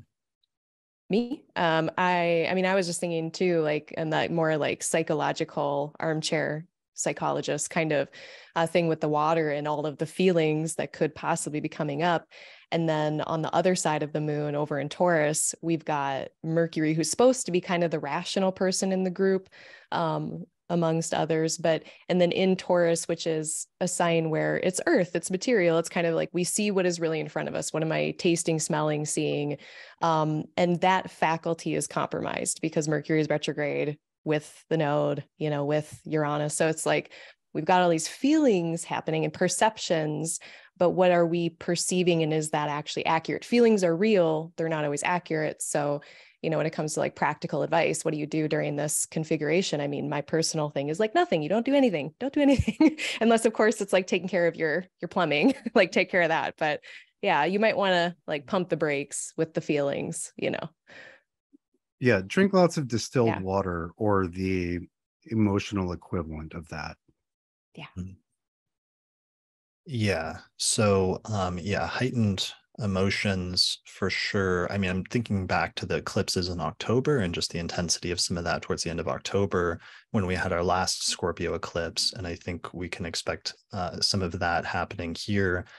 Um, in addition to that, just going back, having that first Pluto station in Aquarius, for people that have planets in early fixed signs, although some people may have felt that if you then have a planet that's getting aspected by Pluto as soon as Pluto ingressed into Aquarius, it's really those first stations, I think, oftentimes that will activate that aspect and make it much more clear what that's going to be about, both internally as well as in terms of like external events in a person's life.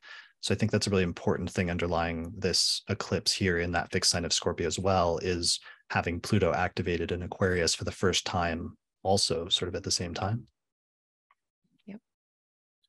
Have the two of you been seeing anything coming up with Pluto and Aquarius so far, with in terms of just those like natal things with clients or with other observations?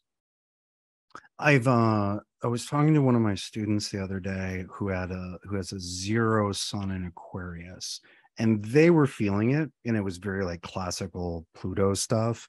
But other than that, I haven't. It's been so clear on the collective, but I haven't really like. I don't know. I have lots of things in water signs. I usually feel the transits very deeply, but I haven't really felt it on a personal level or like seen it up close. Hmm. I've been noticing like it's the clients with stuff in very early like degrees, 0, 1 degrees that are aspecting that. And they're just going through like big transitions that were already kind of in the works as Pluto approached that by degree from Capricorn, like, kids moving out to college for the first time and, having that big transition with Pluto in the 5th or something. So nothing like bad, just very normal, big transitions in that area of their life. But yeah, very early degree connections are necessary. I've been seeing, I have my ascendant is my Venus is at 5 degrees of Aquarius. So, I mean, I plead the 5th on exactly what it is, but like, I feel like I've been noticing, but I'm not, Yeah, I need time. I have Venus at 2 Aquarius, and Okay. I was expecting a little bit more, I don't know, a little bit more from the inside, right? But not so far. But Pluto, when any other planet is 2 degrees away from one of your natal planets, that means it's about to hit it. When Pluto is 2 degrees away, it could be 2 years away from actually conjoining it, right? And so the translation from like the distance in space on a chart into distance in time, from how far from now is so different with Pluto. It's just a quick side note. I've been noticing that with Neptune on my moon, like even just a degree away has been a big difference. So yeah, versus being right on top of it because it is so slow. Yeah, for sure. Well, let's check in with all the Aquarius placement people and other fixed sign people after that station and after that second eclipse in Scorpio and see how things are going. Yeah, I'll let you know. Okay. There's one other thing also that happened that Claire, you mentioned, which is Jupiter is going to make a heliacal rising and appear early in the month out from under the beams of the sun as a morning star.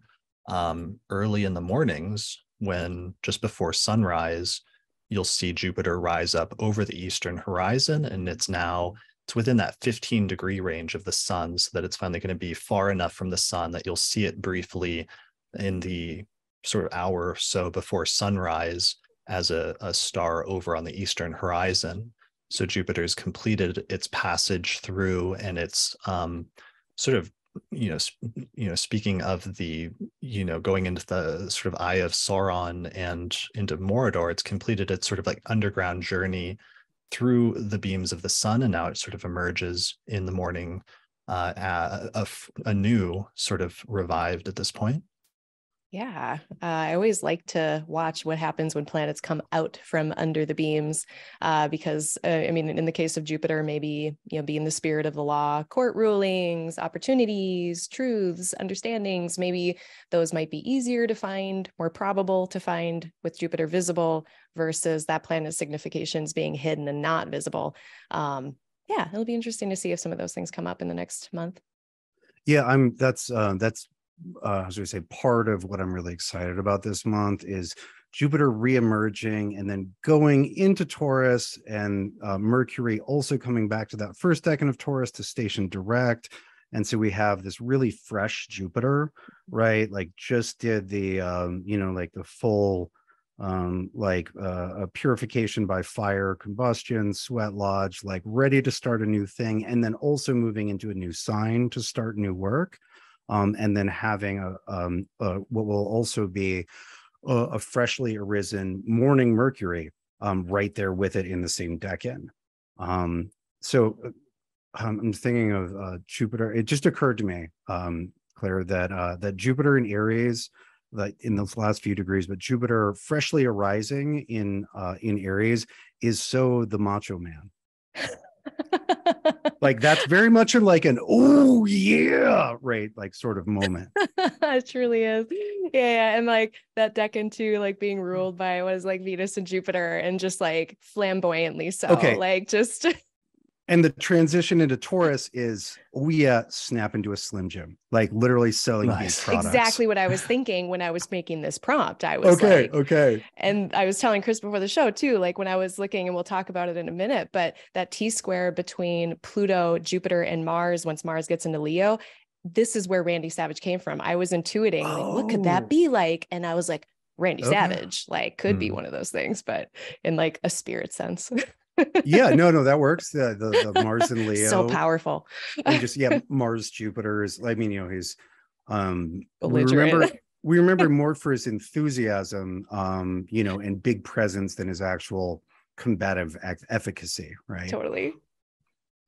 I like that. All right, so that's our image for this, especially with Jupiter in the tail end of Aries, and whatever the good things, the positive things, or the period of growth and expansion that we're getting from, that some people were getting from that transit of Jupiter in Aries. This is the very tail end of it, where some of those lessons are sort of finalized and brought full circle before Jupiter departs and moves into Taurus mid-month. Mm-hmm. But worth noting also that Jupiter in one system is the ruler of the third decan of Aries. In the other, it's Venus, but the third decan of Aries, ruled in two systems, in both cases by a benefic, has much more to do with like the outputting, like the flamethrower of charisma rather than an actual flamethrower, which you might see in the first decan of Aries. It's very performative. You can think of like Jupiter in the third decan of Aries, like a preacher at a revival, like a stand-up comedian, like a one person show. It's that kind of Aries energy, rather than the the sort of more literal martial standard type. Totally. Yeah, that's a really good point. All right, so other things that we need to mention about that first week of the month. I think this is looking pretty good so far. Yeah, the other thing I was kind of wondering about in this first week, as it leads us into the eclipse, is there's going to be a square between Venus and Neptune, which the last time we had one of those was early December, when all of that Lensa app stuff was going on, and we had all this illusory beauty and romanticized versions of beauty and all these things. So I don't know, and relationally speaking, of course, a hard aspect with Neptune does not confer for us to have a good understanding necessarily of what our relationships are doing, and having that leading us into the eclipse. I don't love it, but yeah, I don't know what your thoughts are on that. That's a great point, because that's really it. That aspect of Venus Neptune goes exact the day before the eclipse on May 4th, while the moon is already in Scorpio. So it's like the intensity, the sort of emotional intensity of that eclipse is softened, or at least we have this other element that's being thrown into the picture of this Venus that's like super idealizing things and is super doing the Venus Neptune thing, which is like the idea of being in love with the idea of being in love in some ways. Yeah, or just checking out and doing something pleasurable. But yeah, they I don't know. Yeah, so the first week is like, it's sewery. We're like, Mercury's still super retrograde. We're moving into this eclipse. There's, and that like whatever foul waters are due to erupt, like, we'll probably be feeling that for several days leading up to it. But like, you know, like a good puke, you feel so much better afterwards. I think the positive way to regard that that upcoming eclipse is like, yeah, it's a good, you know, it's a good shit. Purgative. Purgative Right. is like the triple word score word. Love it for that. Okay. Yeah. Thanks. So, what but like, are and Oh, you that's some like, said other it. then we're because, on to new things after Yeah. that. so because just really quickly, because that's one of our signatures then of closest aspects with the eclipse, could we just give a couple more keywords of like Venus square Neptune? So before, that was a really good instance, Claire, from last year of like when the Lensa app happened and everybody was making these super idealized and oftentimes like much more visually engaging or like beautiful images of themselves. And there was something that was both interesting and beautiful about that, as well as deceptive at the same time. So I guess that's the issue. Sometimes with Venus, it can be very positive because there can be something very romantic and engaging about Venus, Neptune, hard aspects, but also something potentially deceptive. So that maybe part of the advice is to enjoy it and enjoy sometimes the ability to get lost in that as something that's enjoyable, but also to be careful because you have to realize that your expectations or that your picture of reality might not be the clearest right now, and you might not be seeing things or seeing people for who they are. Exactly. Yeah. And Venus in an air sign too would like to, you know, be a little bit more intellectual and like fact-based, but that aspect from Neptune is not really supporting that. Yeah. And Yeah, one of the things that's been, I would just say that it's like watching a television show. It's like entertaining, and hopefully a good TV show is going to be pretty to watch and entertaining, engaging. But like, don't mistake it for what actually happened, right? It's a like loosely based on a true story, but it's that, you know, like you don't make judgments. You don't make important judgments or decisions about relationships based on what you're getting during a Venus Neptune square. Bingo. It's only loosely based on a true story, though it may be entertaining. Ideally, although when you're in the middle of that advice always falls on flat. It doesn't always. What are you talking about? You know, I mean, the rest of the sky is pretty watery. Yeah, it's easy to recognize you when you're like, somebody's like, oh, this is great. We'll see how long this lasts. Yeah. If Mercury's retrograde and intense stuff with the eclipse, like it's just not a time for, like, in my mind, this is not a time to be making sweeping decisions like about anything.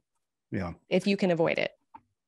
Yeah. One of the things that's been nice, since that also marks, since by then Venus is getting towards the end of Gemini, is that's really come in and act as like a soothing effect or putting some ointment over the past several weeks on that area that just had sort of like burns for months of Mars going retrograde there in Gemini.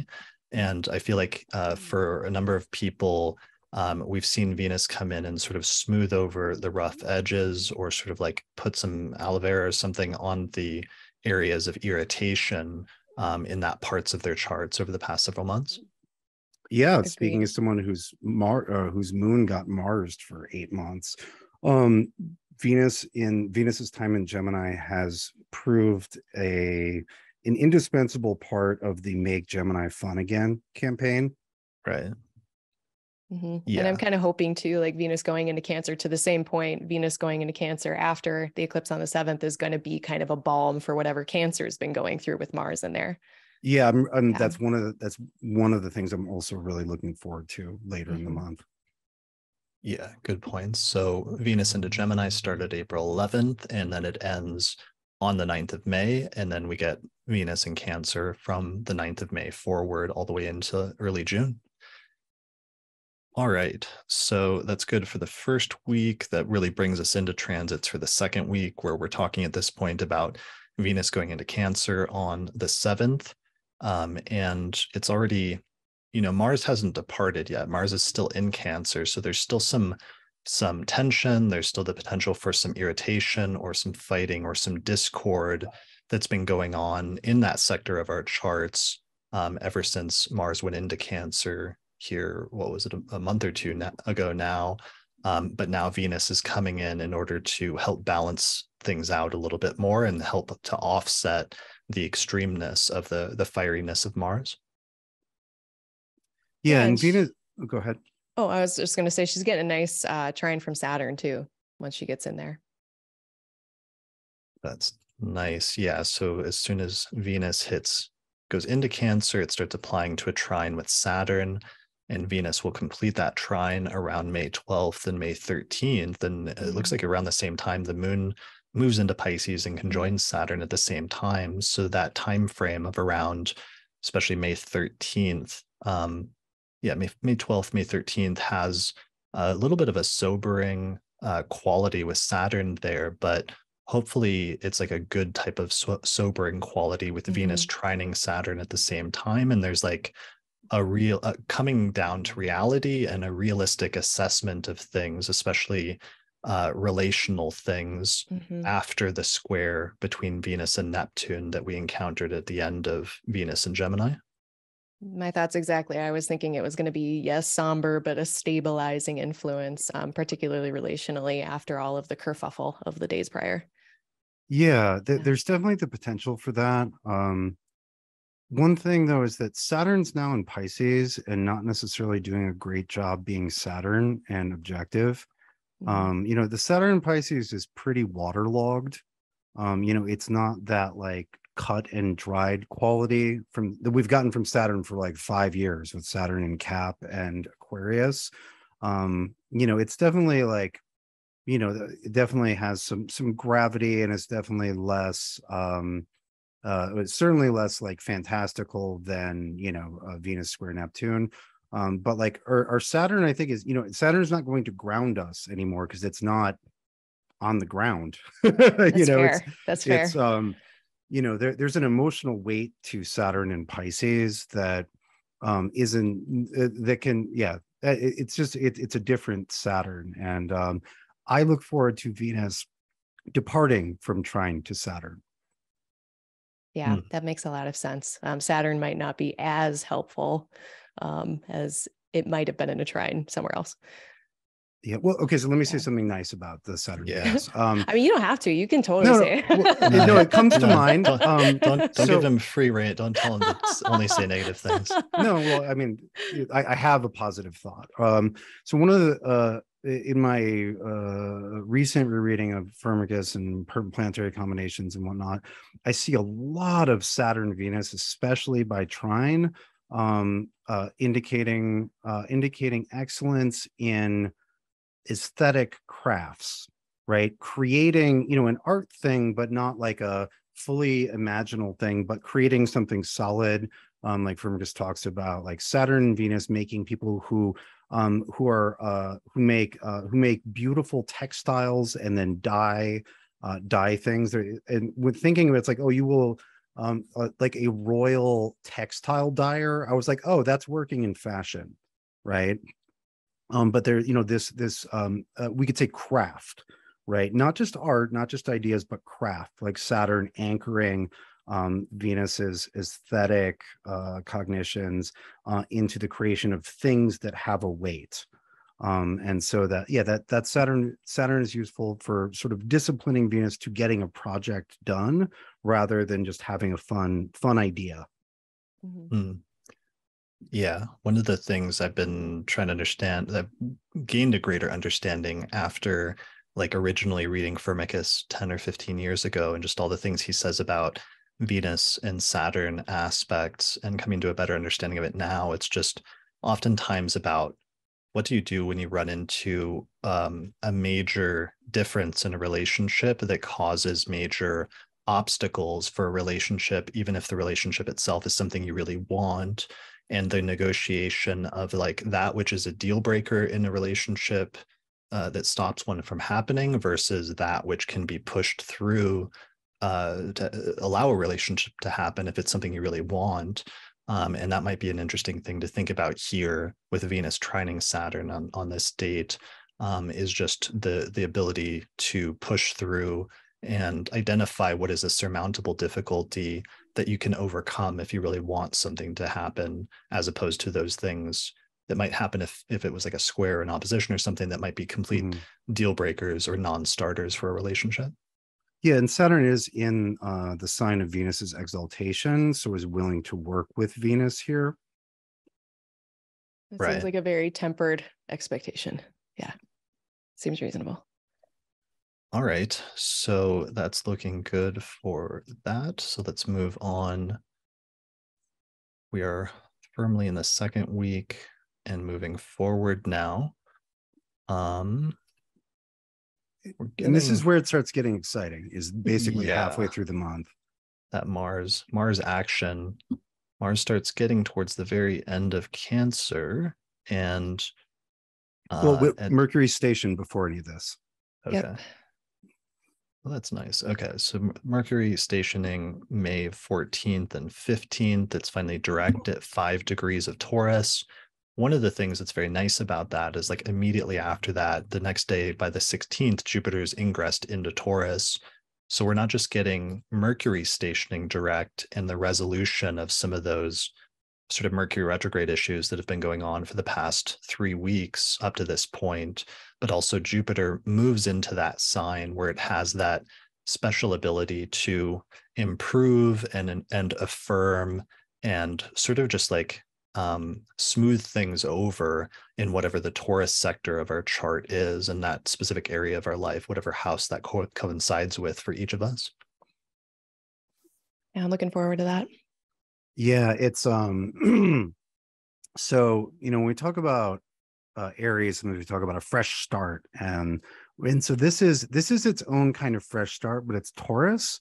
Because both Mercury is like again, like gone through the purificatory meat grinder of the retrograde, has come out the other side, freshly arisen in the east. Jupiter freshly arisen in the east, and also freshly ingressed into a new sign, right? Like, so like double, so fresh and so clean. And that first decan of Taurus, which is ruled by Mercury in one system, is very, you see pretty overwhelmingly is about not a new idea, but new plans, right? Like, how am I going to do all of this? Like, what is the process? Like the go-to metaphor for me is, imagine you're a farmer, you've got all this land. What do I plant this season? Right? Is it going to be, corn over here, serranos over here, whatever, but like, what am I going to do with all what am I going to plant? How am I going to subdivide all of my terrain? Because is it all corn? Is it all jalapenos? Is it all whatever? But that planning, and like Mercury boosted with Jupiter is really nice here. And the North Node can create problems, certainly, but it does give hunger and ambition, which I think can work with this combination, like, planning something ambitious, not imagining yourself succeeding at something ambitious, but actually planning something, right? Something that's going to have tangible results, and you have a tangible plan for. Mm-hmm. Yeah, and I think it's nice too, because Jupiter is that more expansive, wider perspective. Mercury's more of the details. We've got both of those in the same place working together, which is great. My take on Rahu being there is to your point of ambition, drive. As long as we're not getting greedy, right. As long as we're reading the fine print, not getting ahead of ourselves, could be really, really cool. Yeah. I like that idea of like growth and expansion in the tangible material realm. Those are really good like keywords for Taurus, and it's something I've come to understand much better over the past year, especially after doing the Taurus episode about a year ago in the Zodiac series, was just how much Taurus revels in the sort of like earthiness of like a garden, but also in just like taking delight in the material pleasures of being in the physical world, and all of the good things that come along with that, both in terms of tangible physical things, as well as in terms of nature and the appreciation of nature, and the sort of like supportive role that can play to each of us, not just physically, but also psychologically. So I'm excited to have Jupiter in Taurus for the next while, and how I'm sorry. Go ahead. I was just saying, and I just looked it up, until May 26th next year, Wow. So it is a full year. Okay. Yeah. Mhm. No regresses back into Aries. Just slow, steady, reliable Jupiter and Taurus. Let us all Good. go into a forest and walk around, take it in. It's going to be so nice. Good. And so it's really inaugurated here with that moon also ingressing by May 16th and 17th into Taurus. And then a few days later, we get that new moon at 28 degrees of Taurus in that sign. So this full sort of lineup or stellium of planets in Taurus, mid to late month, before we have the next shift of Mars, but just focusing on that Taurus stuff. And the Mercury retrograde that was the precursor to that may have thrown some things up in the air and caused people to go back and have to reevaluate certain things about that part of their life in some instances. But it's nice to have this grounding, sort of stabilizing set of transits that come in and not just allow things to settle down, but also repair things.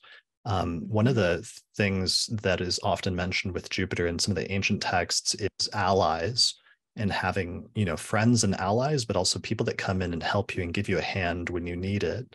And that might be a relevant signification here with Jupiter moving into Taurus at this point is, the ability of people to reach out and to get help if they need help in a certain area of their life might be a good piece of advice or a good keyword to keep in mind with that ingress, both in May as well as just as a longer term transit over the course of the next year.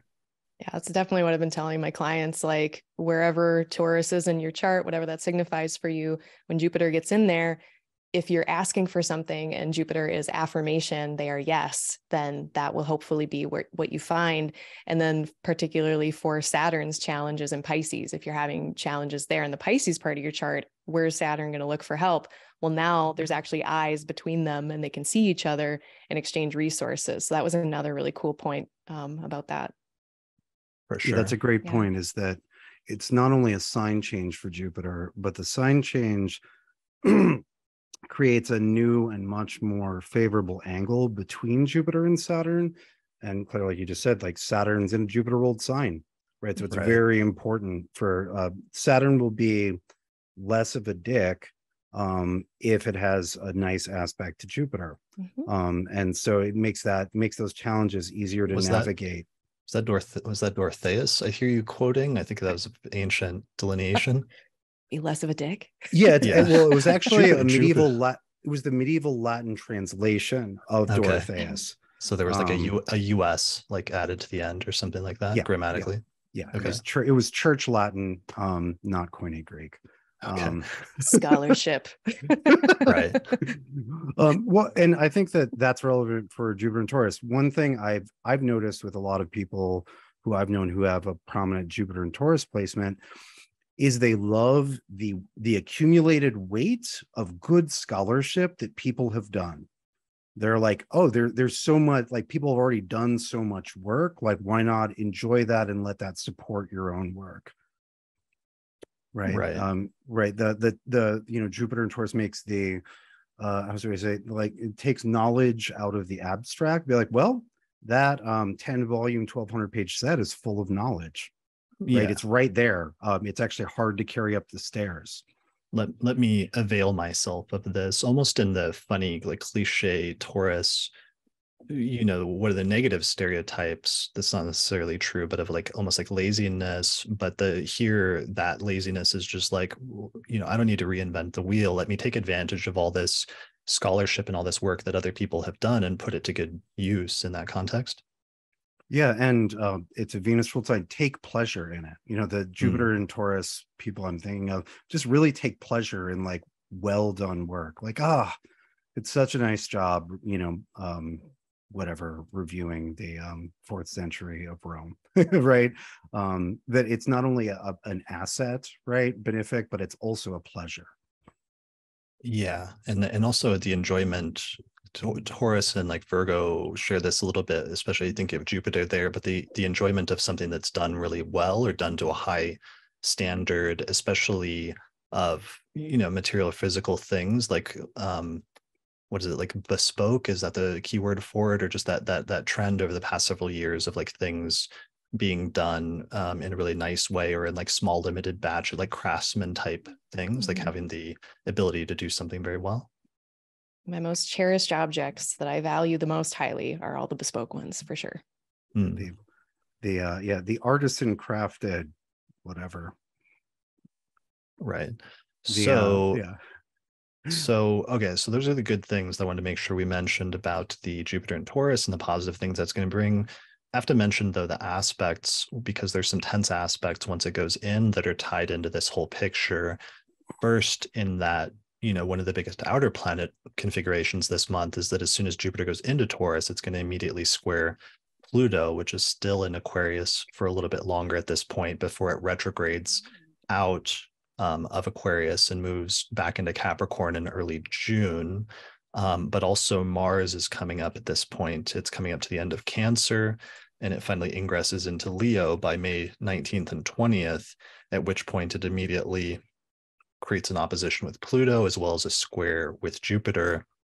And aside from some of the eclipse stuff earlier in the month, we get one of our most really like tense aspects is this aspect, this T-square that occurs between Mars and Jupiter and Pluto around May 20th.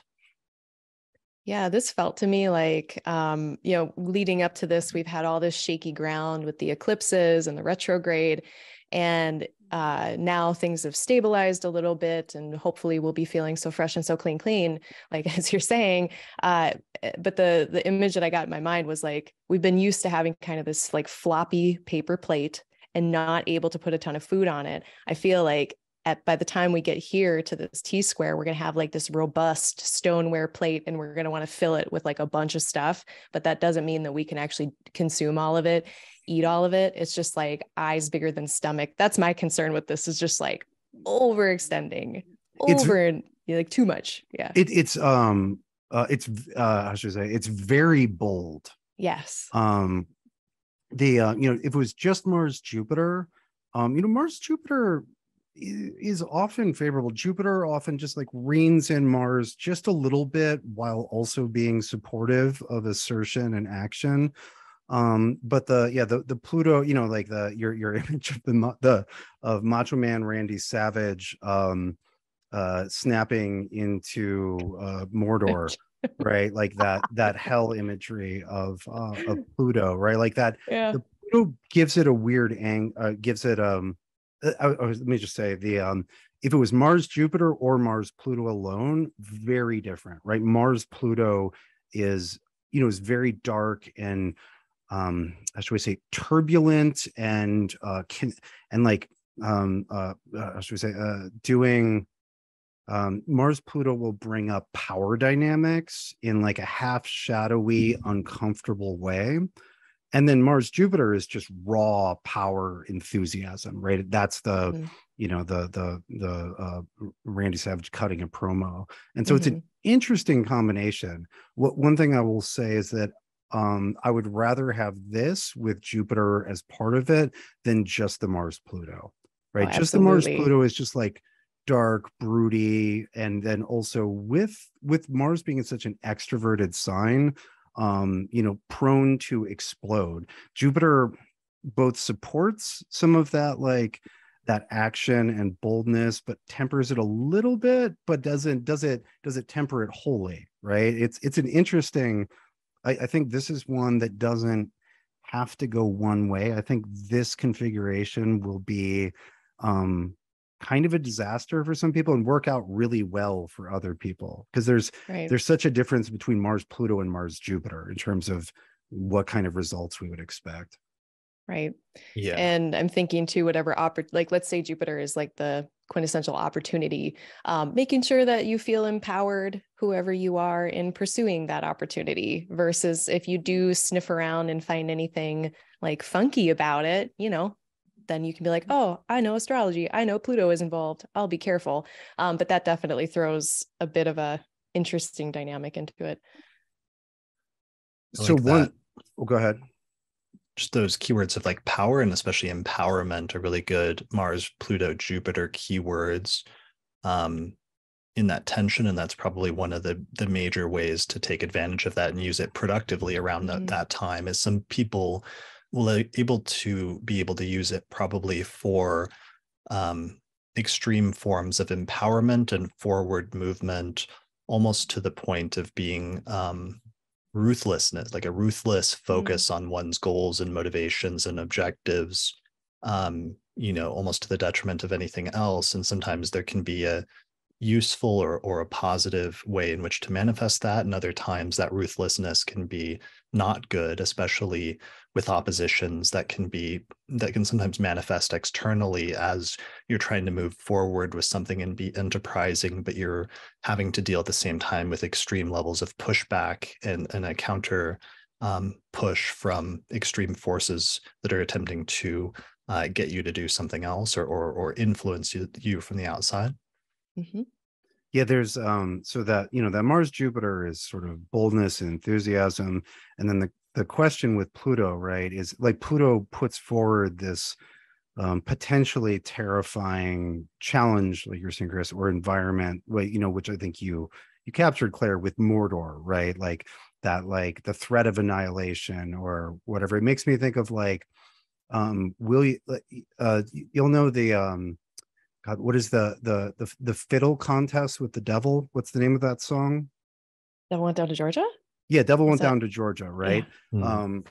It's a classic, and there's a Primus cover that's great. But instead of that, like a pro wrestling match with the devil, right? It's like, are you willing to try to suplex the devil? Will you bet your soul on it, right? And there's like the Pluto is like, are you willing to risk what feels like annihilation in order to obtain, whatever the glorious end is? Or does that like back you off? Where you're like, well, I mean, I'll suplex maybe a minor devil, but I don't want to, I don't want to face the king of the underworld. Right. And I think there's what you were mentioning there about like, don't I, how much do I want to get in? There's like this kind of wobbly shakiness to it, but that also I feel like is echoed by Jupiter being co-present with Uranus. So whatever ways in which we are trying to grow or expand or have opportunities with Uranus there, it's like a slightly dangerous opportunity, something out of my comfort zone. So that might be a little highlighted here too. It's just a little out of comfort zone maybe, which is fine and can be totally awesome in building confidence and feeling empowered is doing something out of your comfort zone. So I think just in the news, we'll see people making big moves that are risky.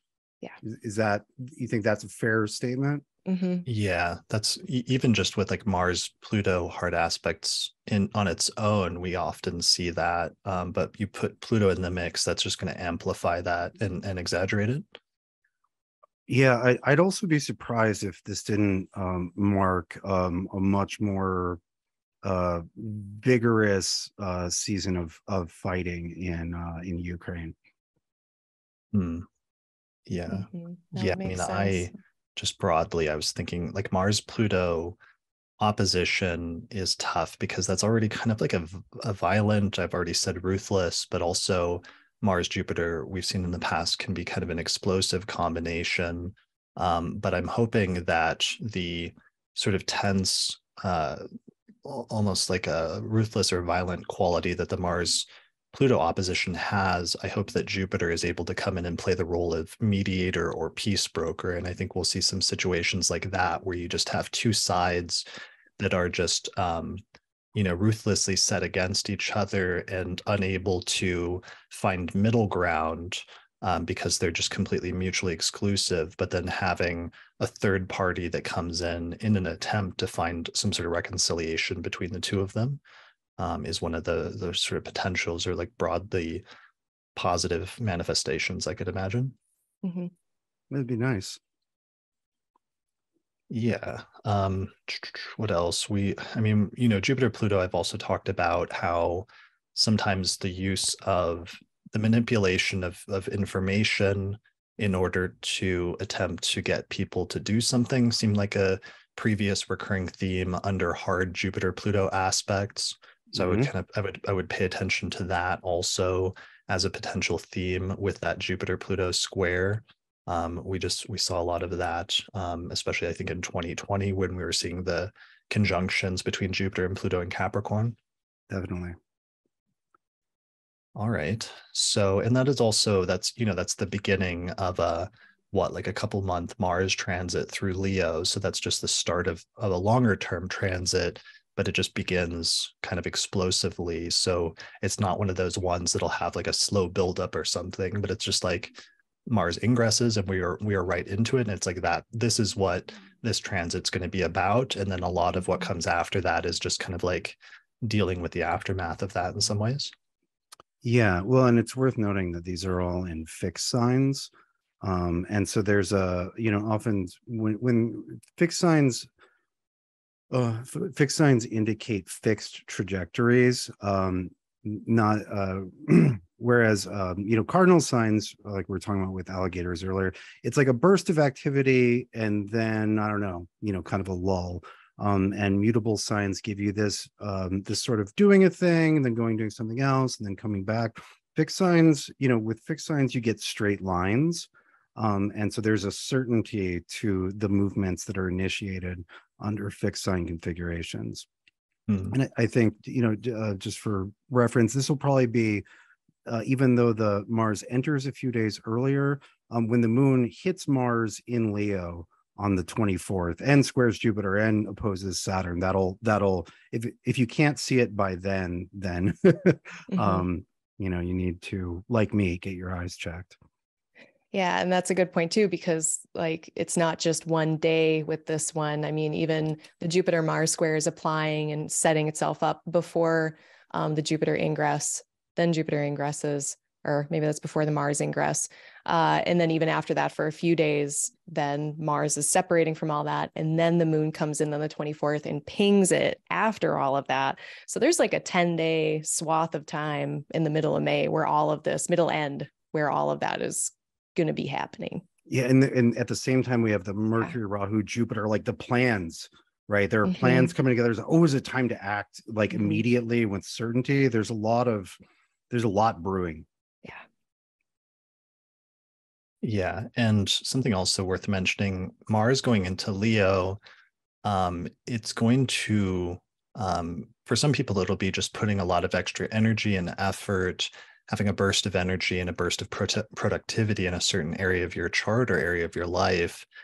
For others, though, Mars can sometimes bring up strife or conflict or irritations or major setbacks in that area.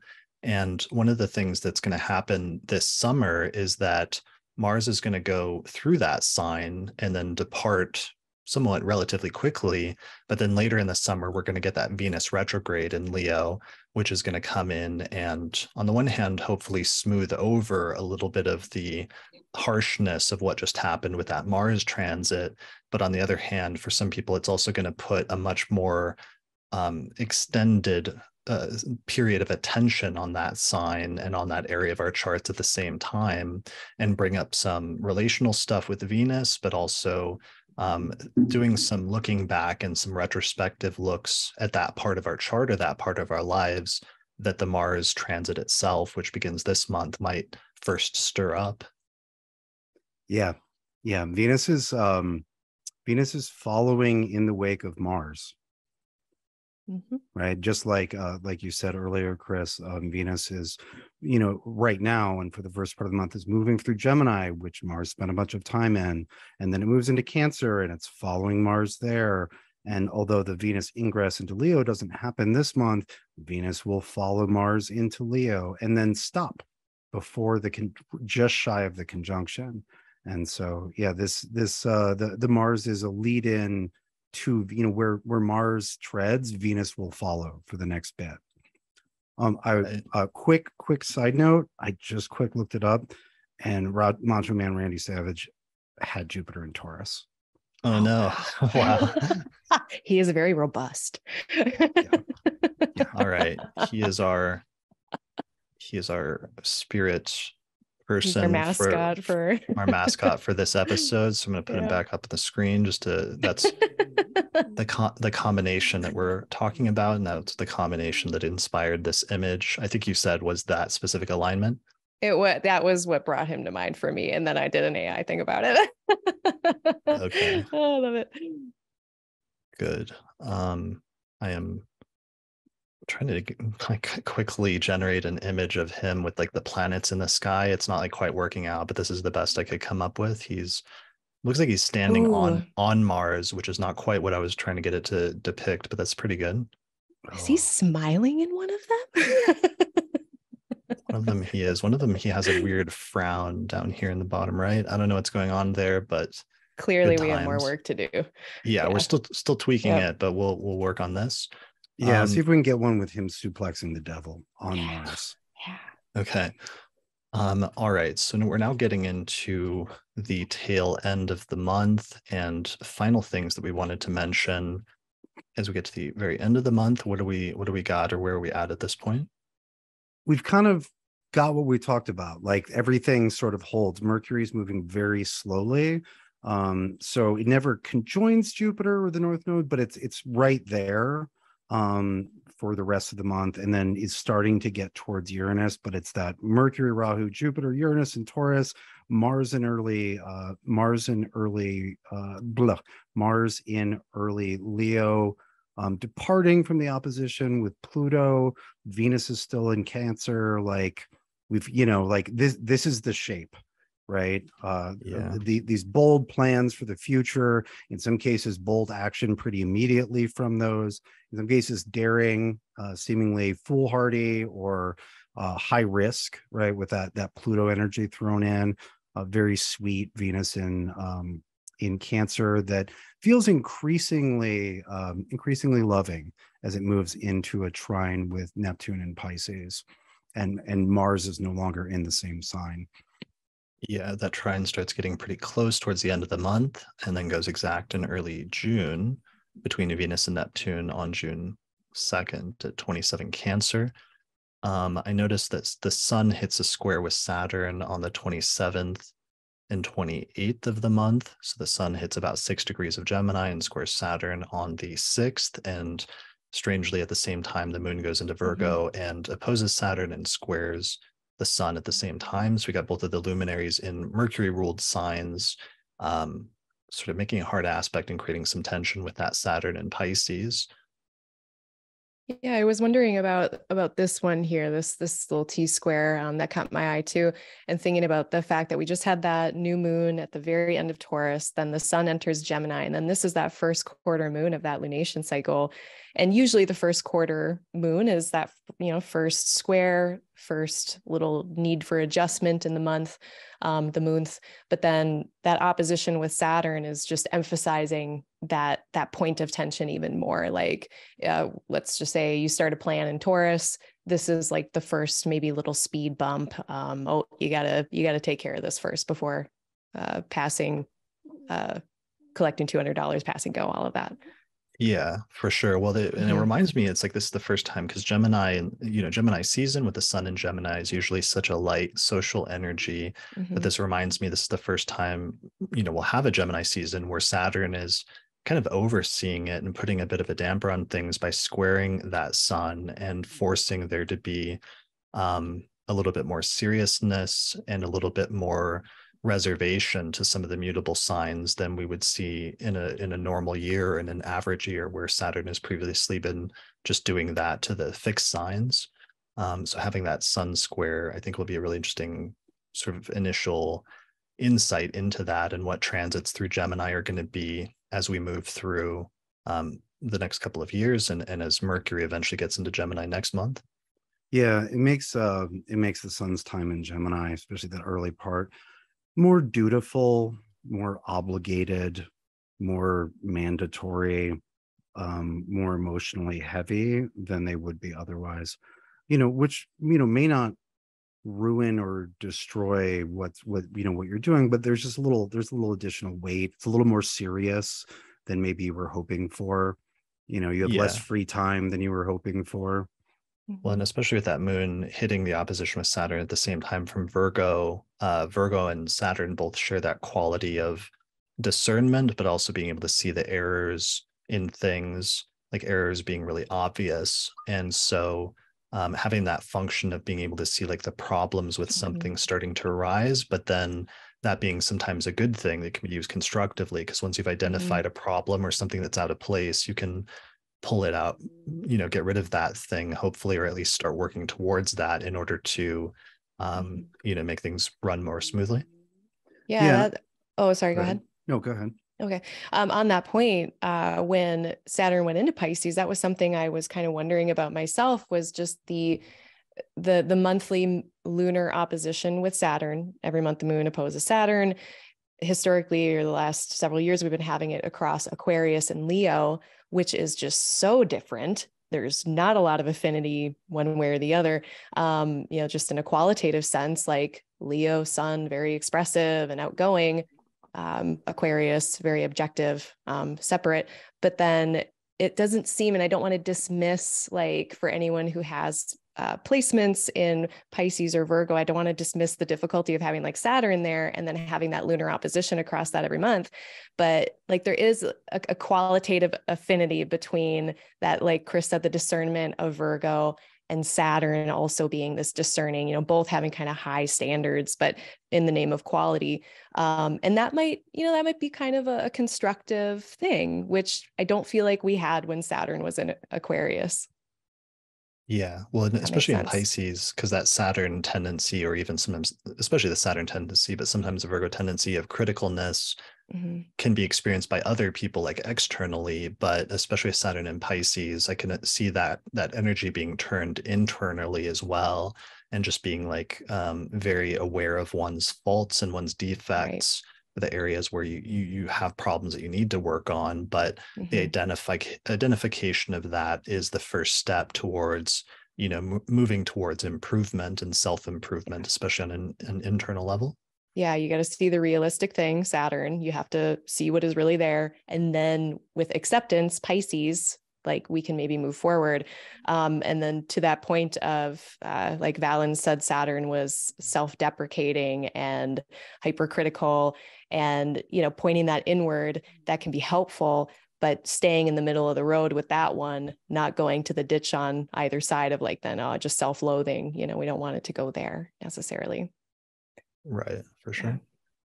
All right. And then immediately after that, Becky in the chat reminds me, I meant to mention our auspicious election for this month, which actually does fall towards the end of the month once we get out away from some of those first eclipse season and then those hard aspects, the exact ones at least, with Mars and Pluto and everything. So the auspicious election for this month that we picked out is set for May 30th, 2023.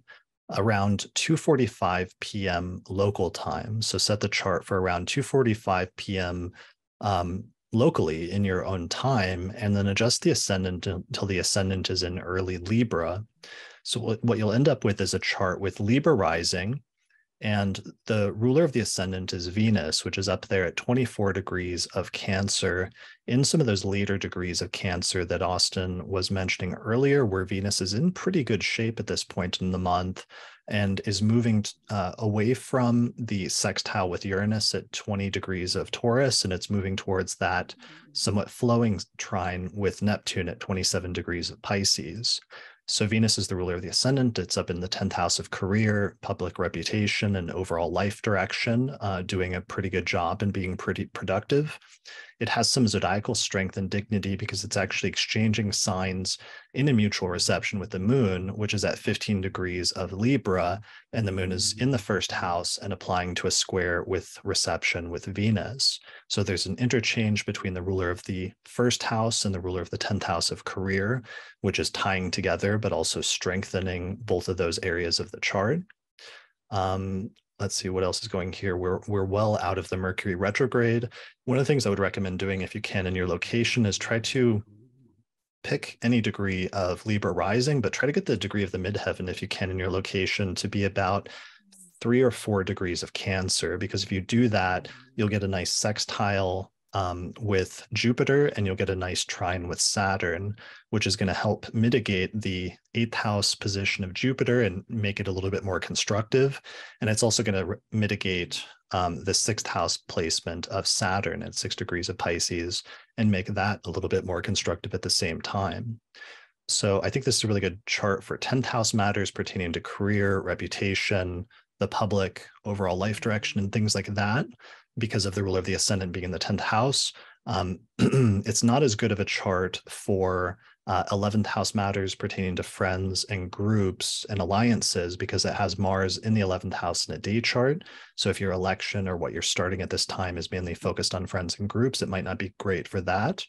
Although there is a little bit of mitigation coming from Jupiter, which is overcoming Mars at this point, and that aspect is separating.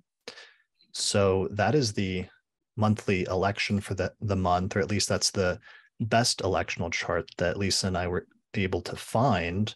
And we actually have picked out 3 or 4 other charts this month that we're about to record for our Auspicious Elections podcast, which is available to patrons, where we go through each month and we pick out the 4 or 5 most auspicious dates that we can for the month ahead. So you can find out more information about that podcast and get access to it at theastrologypodcast.com/elections. All right. And that kind of brings us to the very, very end of the month at this point. I think we've actually covered a surprising amount. We've covered just about everything. Let me get this archetypalexplorer.com transit timeline up that just shows a visual graphic of all the major transits this month, both the major ones as well as the minor ones. And it looks like we've covered just about all of them, I think, at this point. Yeah. Yeah. I mean, it only took us 2.5 hours. Yeah. I think Yeah. Pretty impressive. Hey, I just released a 5.5 hour podcast episode. So you better thank your lucky stars that I did not turn this into one of those.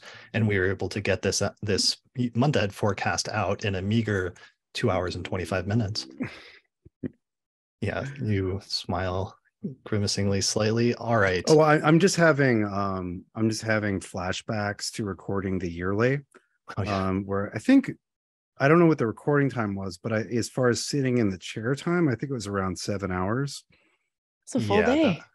That was grueling. That was more than a full day, even though it doesn't sound it's like most normal people think that sounds as like, so what, like everybody does like an 8-hour work day most of the time, but like talking for that long. And I think the way you explained it to me, Austin, recently was like you're using so much like brain computing power to be on for that long, and also to be like thinking and trying to say things and pull up all those memories that your like mind computer is actually running much more than you would think it is. Sort of like those studies of like how many calories a chess grandmaster burns like while they're playing chess ends up being like surprisingly high.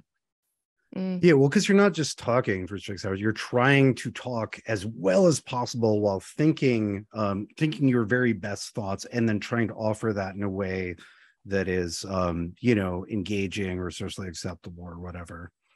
Right. Yeah.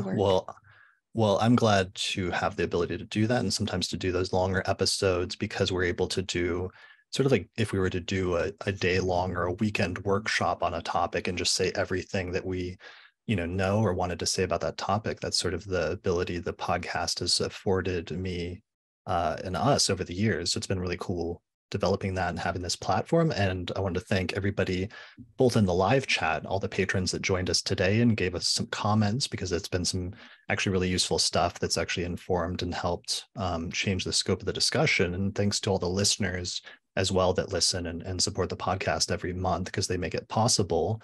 Thank you both for joining me today. Thanks, Claire, for joining us. This was great. You did an amazing job. It was great having you on the forecast. What do you got going on in the future? Where can people find out more information about you? Yeah, thank you. This has been an honor. I'm very delighted to be here. What do I got going on? I am on a website, www.aligninglighteastrology.com. Books are wide open all the time. I am doing a couple offerings on YouTube every month. I do my own forecast at the end of every month live on YouTube. I also do like more of a student focused Q&A, just general astrology chat time. It's like, what is it? The second Thursday of every month, 7 p.m. Central Time over on YouTube. Other than that, I am doing kind of personal exploration research based on a technique that I got from Ancient Astrology Volume 1 from Demetri George called The Moon Under Bond. There's an offering on my website for a research consultation. If anyone's interested in that, I need help. I need people. So if you want to help me demonstrate that technique, that would be great. But yeah, I think that's about it. Awesome. And yeah, your YouTube channel is youtube.com/aligninglightastrology, all one word, right? Correct. Yep.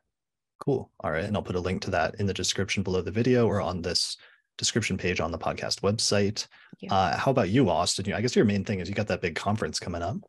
Yeah, for me, I'll be doing the pre-conference workshop at NORWAC on planetary trios. And I have a lecture on the natural years of the planets, and then a lecture on the lot of the father as applied to the charts of the Menendez brothers, who quite famously murdered their father. And it's a sordid tale that the astrology tells beautifully.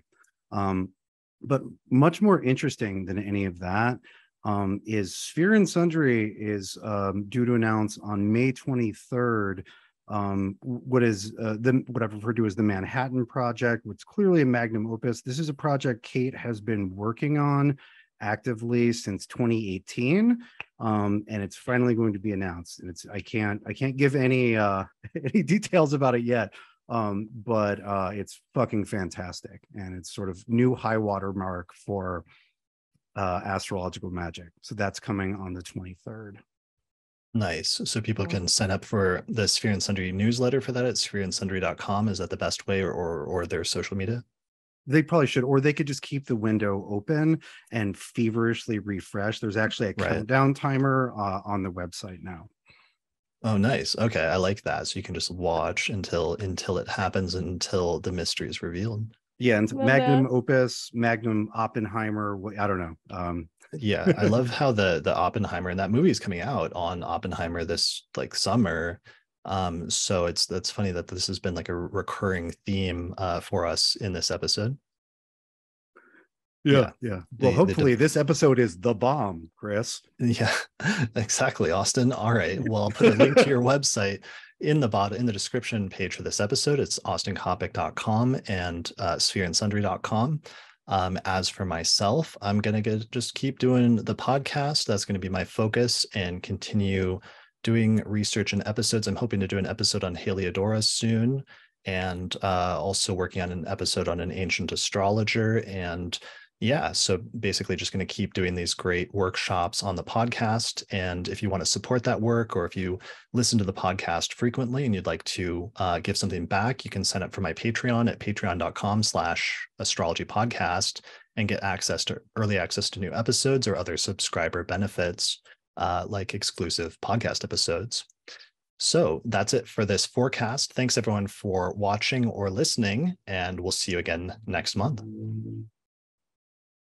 Special thanks to all the patrons that helped to support the production of this episode of the podcast through our page on patreon.com. In particular, shout out to the patrons on our producers tier, including Thomas Miller, Catherine Conroy, Christy Moe, Ariana Amour, Mandy Ray, Angelique Nambo, Issa Sabah, Jake Otero, Mimi Stargazer, and Jean-Marie Kaplan. If you appreciate the work I'm doing here on the podcast and you'd like to find a way to support it, then please consider becoming a patron through our page on patreon.com. In exchange, you can get access to bonus content that's only available to patrons of the podcast, such as early access to new episodes, the ability to attend the live recording of the monthly forecast episodes, our monthly auspicious elections podcast, or another exclusive podcast series called the Casual Astrology Podcast, or you can even get your name listed in the credits at the end of each episode. For more information, visit patreon.com/astrology podcast. If you're looking to get an astrological consultation, we have a list of recommended astrologers at theastrologypodcast.com/consultations. The astrologers on the list are friends of the podcast that have been featured in different episodes over the years, and they have different specialties such as natal astrology, electional astrology, synastry, rectification, or horary astrology. You can get a 10% discount when you book a consultation with one of the astrologers on our list by using the promo code Astrology Podcast. The astrology software that we use and recommend here on the podcast is called SolarFire for Windows, which is available for the PC at alabe.com. Use the promo code AP15 to get a 15% discount. For Mac users, we recommend a software program called AstroGold for Mac OS, which is from the creators of SolarFire for PC, and it includes both modern and traditional techniques. You can find out more information at astrogold.io, and you can use the promo code AstroPodcast15 to get a 15% discount. If you'd like to learn more about my approach to astrology, then I'd recommend checking out my book titled Hellenistic Astrology, The Study of Fate and Fortune, where I go over the history, philosophy, and techniques of ancient astrology, taking people from beginner up through intermediate and advanced techniques for reading birth charts. You can get a print copy of the book through Amazon or other online retailers, or there's an ebook version available through Google Books. If you're really looking to expand your studies of astrology, then I would recommend my Hellenistic Astrology course, which is an online course on ancient astrology, where I take people through basic concepts up through intermediate and advanced techniques for reading birth charts.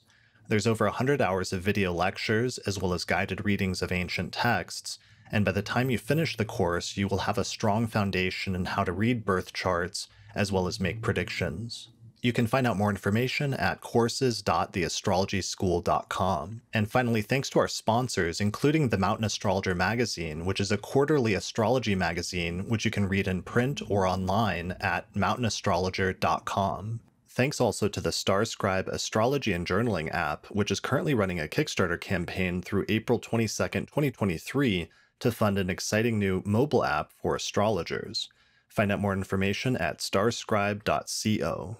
Finally, thanks also to the Northwest Astrology Conference, which is happening May 25th through the 29th, 2023, just outside of Seattle.